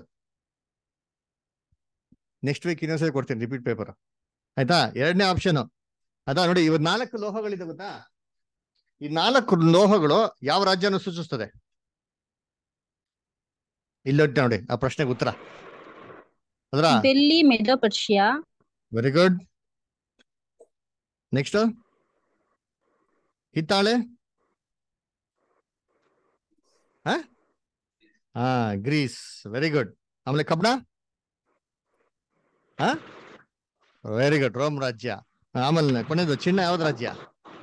Babylon, very good. ನೋಡಿ ಈ ಚಿನ್ನದ ತಲೆ ಇದೆಯಲ್ಲ, ಕಾಣಿಸ್ತಾ ಎಲ್ಲರಿಗೂ? ಮಂಜಾ ಮಾಸ್ಟರ್ ನೋಡ್ರಿ, ಚಿನ್ನದ ತಲೆ ಯಾವ ರಾಜ್ಯ? Very good. ಬೆಳ್ಳಿ ಯಾವ ರಾಜ್ಯ? Very good. ತಾಮ್ರ ಇದಲ್ಲ, ತಾಮ್ರ ಅಥವಾ ಹಿತ್ತಾಳೆ ಯಾವ ರಾಜ್ಯ? Very good. ಅದರ ಕಬ್ಬಣ ಇದಲ್ಲ, ಕಬ್ಬಣ ಯಾವ ರಾಜ್ಯ? ರೋಮ್ ರಾಜ್ಯ. ಓಕೆನಾ? ಸೊ ಇದು ಯಾವಾಗ ಜ್ಞಾಪನ ಇಟ್ಕೊಳ್ಳಿ. ನೆಕ್ಸ್ಟ್ 3ನೇ ಪ್ರಶ್ನೆ. ಕಬ್ಬಣದೊಂದಿಗೆ ಆ ಜೇಡಿ ಮಣ್ಣು ಮಿಶ್ರಣ ಆಗಿತ್ತಲ್ಲ, ಅದೇನ್ ಸೂಚಿಸ್ತದೆ? ನೋಡಿ ಇಲ್ಲೇ ನೋಡಿ, ಕಬ್ಬಣ ಜೊತೆಗೆ ಜೇಡಿ ಮಣ್ಣು ಏನಾಗಿ ಮಿಕ್ಸ್ ಆಗಿದಲ್ಲ, ಇದೇನು? ಕಬ್ಬಣ ಅಂದ್ರೆ ಯಾವ ರಾಜ್ಯ? Very good. ಜೇಡಿ ಮಣ್ಣು ಅಂದ್ರೆ ಚರ್ಚ್. ಅಂದ್ರೆ ರೋಮ್ ಮತ್ತೆ ಏನಾಗಿದೆ? ಚರ್ಚ್ ಮಿಕ್ಸ್ ಆಗಿರೋದು. ಅದಕ್ಕೆ ರೋಮನ್ ಕ್ಯಾಥಲಿಕ್ ಅಂತ ಕರೆಯೋದು. ಗೊತ್ತಾಯ್ತಾ? ರೋಮನ್ ನೀವು ಕೇಳ್ತಾರಲ್ಲ, ನೀವು ರೋಮನ್ ಕ್ಯಾಥಲಿಕ್ ಯಾರು ಅಂತ ಕೇಳ್ತಾರೆ. ಏನ್ ಕೇಳೋದು ಹೇಳಿ?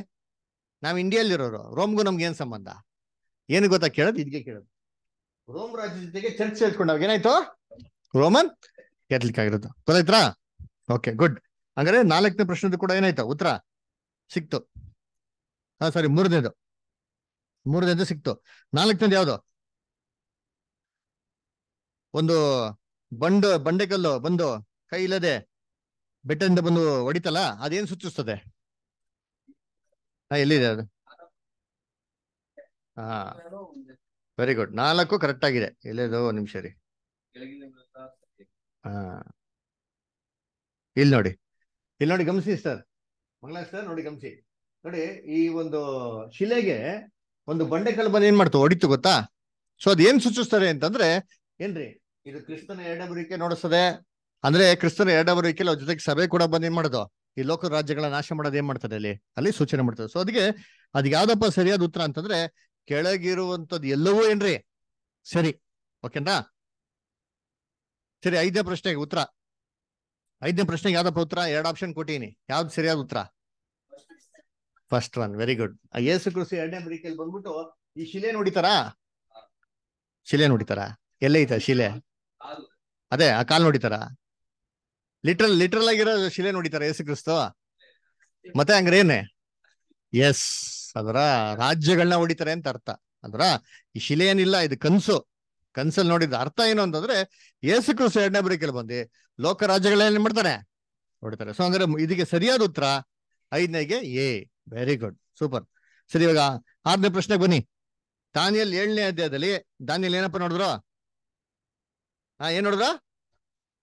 ವೆರಿ ಗುಡ್, 4 ಮೃಗಗಳು ಅಲ್ವರ. ಸರಿ, ಇವಾಗ ನೀವ್ ಹೇಳ್ರಿ, ನೀವೇ ಮ್ಯಾಚ್ ಮಾಡಿ ಕ್ಲೀನ್ ಆಗಿ. ಸಿಂಹ ಅಂದ್ರೆ ಯಾವ ರಾಜ್ಯಪ್ಪ?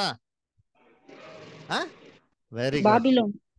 Very good. ಅದರ ಚಿರತೆ ಅಂದ್ರೆ ಯಾವ ರಾಜ್ಯ? ಚಿತ್ರಸ್ಟರ್, ಮೇಧಪುರುಷ. Very good. ಅದರ ಭಯಂಕರ ಆಗಿ ಎದುರಿಸುವಂತ ರಾಜ್ಯ ಹೇಳಿ ಸಿಸ್ಟರ್? ರೋಮ್. ರೋಮ್ ರಾಜ್ಯ. ವೆರಿ ಗುಡ್ ಅಲ್ವರ. ಸೊ ಇದು ಏನ್ ಮಾಡ್ತಾರೆ? ರೋಮ್ ರಾಜ್ಯ ನೋಡ್ತಾರೆ. ಚಿರತೆ ಅಂದ್ರೆ ಯಾವ್ದು ಸ್ಟರ್? ಅನುಷಾ ಸ್ಟರ್ ಹೇಳಿ. ವೆರಿ ಗುಡ್ ಅಲ್ವರ. ಸೊ ಚಿರತೆ ಅಂದ್ರೆ ಏನ್ರಿ? ಗ್ರೀಸ್ ರಾಜ್ಯ ಅಲ್ವರ. So very good. ಸೊ ಎಲ್ಲ ಮಾರ್ಕ್ ಮಾಡ್ಬಿಡಿದ್ರೆ ಕ್ಲೀನ್ ಮ್ಯಾಚ್ ಮಾಡ್ಕೊಳ್ಳಿ. 8ನೇ ಪ್ರಶ್ನೆ ಅಲ್ವರ. 8ನೇ ಪ್ರಶ್ನೆಗೆ ಒಂದ್ ನಿಮಿಷ ರೀ. ಈ ತಲೆ ಮೇಲೆ ಎಷ್ಟಿತ್ತಂತೆ ಕೊಂಬು? 10 ಕೊಂಬುಗಳಿತ್ತಲ್ವಾ? ಈ 10 ಕೊಂಬು ಏನು ಸೂಚನೆ ಮಾಡ್ತದೆ? ರೋಮ್ ಮತ್ತೆ ರಾಜ. ರೋಮ್ ಅಲ್ಲಿರಂತ 10 ಮಂದಿ ಅರಸರು. ವೆರಿ ಗುಡ್ ಅಂದ್ರ. ಆಮೇಲೆ ಅದು ಪಾಯಿಂಟ್ ನಂಬರ್ ಬಿನ್ ಸರಿಯಾದ ಉತ್ತರ. 9ನೇಗೆ ಈ ಮನುಷ್ಯನ್ಗಿರಂತ ಕಣ್ಣಿತ್ತು ಗೊತ್ತಾ? ಬಡಾಯಿ ಕೊಚ್ಕೊಳ ಅಂತ ಬಾಯಿ ಇತ್ತಲ್ಲ, ಆ ಕೊಂಬು ಏನ್ ಸೂಚಿಸ್ತದೆ?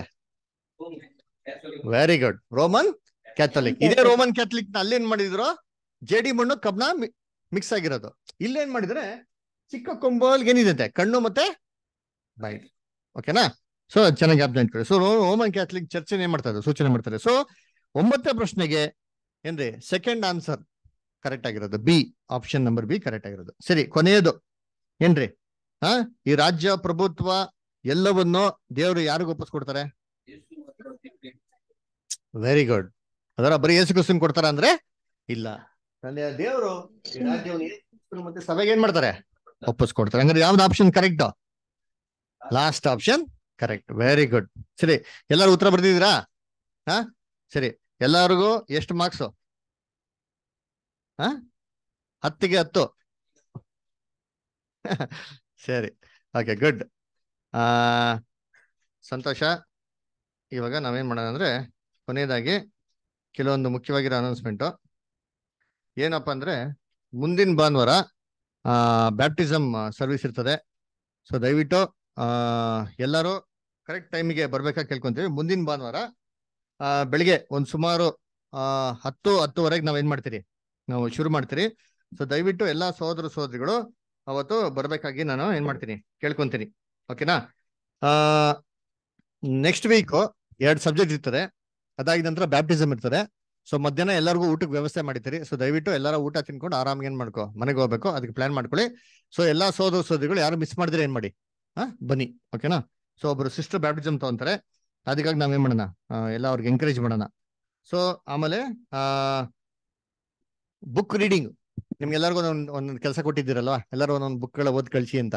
ಯಾರು ಓದ್ ಕಳಿಸ್ತಾ ಇದ್ದೀರಾ? ಕೈ ಐತ್ರಿ. Very good. Next. Very good. Next ಮಂಜ ಮಾಸ್ಟರ್ ಕಳ್ಸಿದ್ರಿ. ಆಮೇಲೆ ಸರಿ, ಓಕೆ.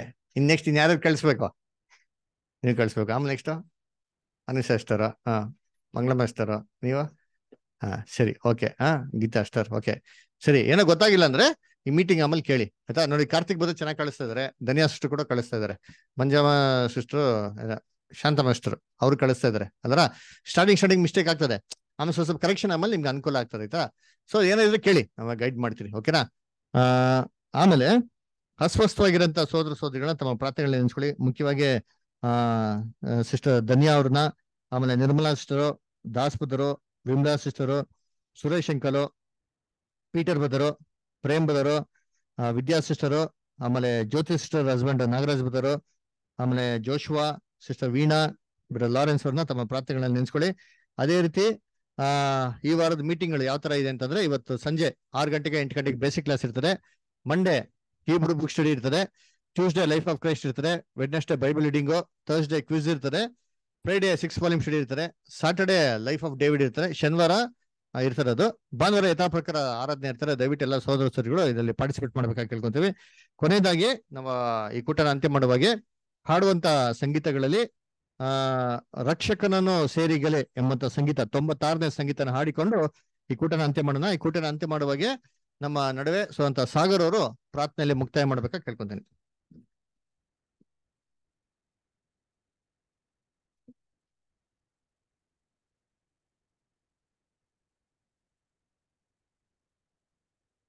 ರಕ್ಷಕನನ್ನು ಸೇರಿಗಲೇ ಮಾರ್ಗವೇದ ತೋರಿಸುತ್ತೆ, ಕಾರುಣ ಶಬ್ದ ಉಂಟಲ್ಲವೇ, ಓ ಪಾಪಿ ಬಾ,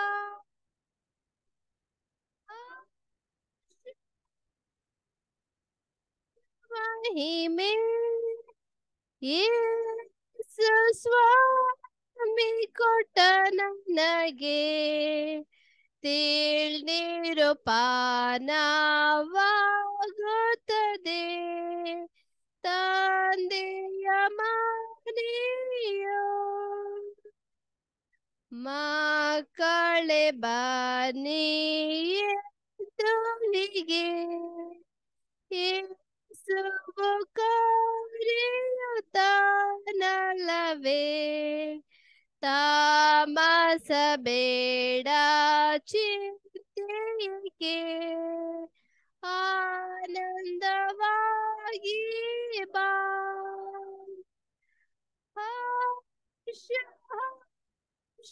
ನಿತ್ಯ ಮಹಿಮೆ ಯೇಸು ಸ್ವಾಮಿ ಕೊಟ್ಟ ನನಗೆ, ತೇಳ್ನೀರು ಪಾನವಾಗುತ್ತದೆ, ತಂದೆಯ ಮನೆಯೋ. ಯೋಚನೆ ಮಾಡು ಕರ್ತನೇ, ದಯದ ಮಾತು ಹೇಳುತ್ತಲೇ, ವಿಧೇಯನಾಗಿ ಕೇಳ್ಪಾಪಿಯೇ, ರಕ್ಷಣೆ ಹೊಂದಬಾ.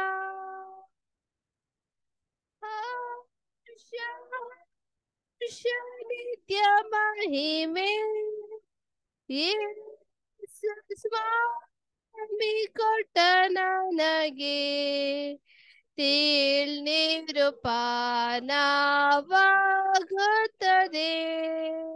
ತಂದೆಯ ಮನೆಯೋ.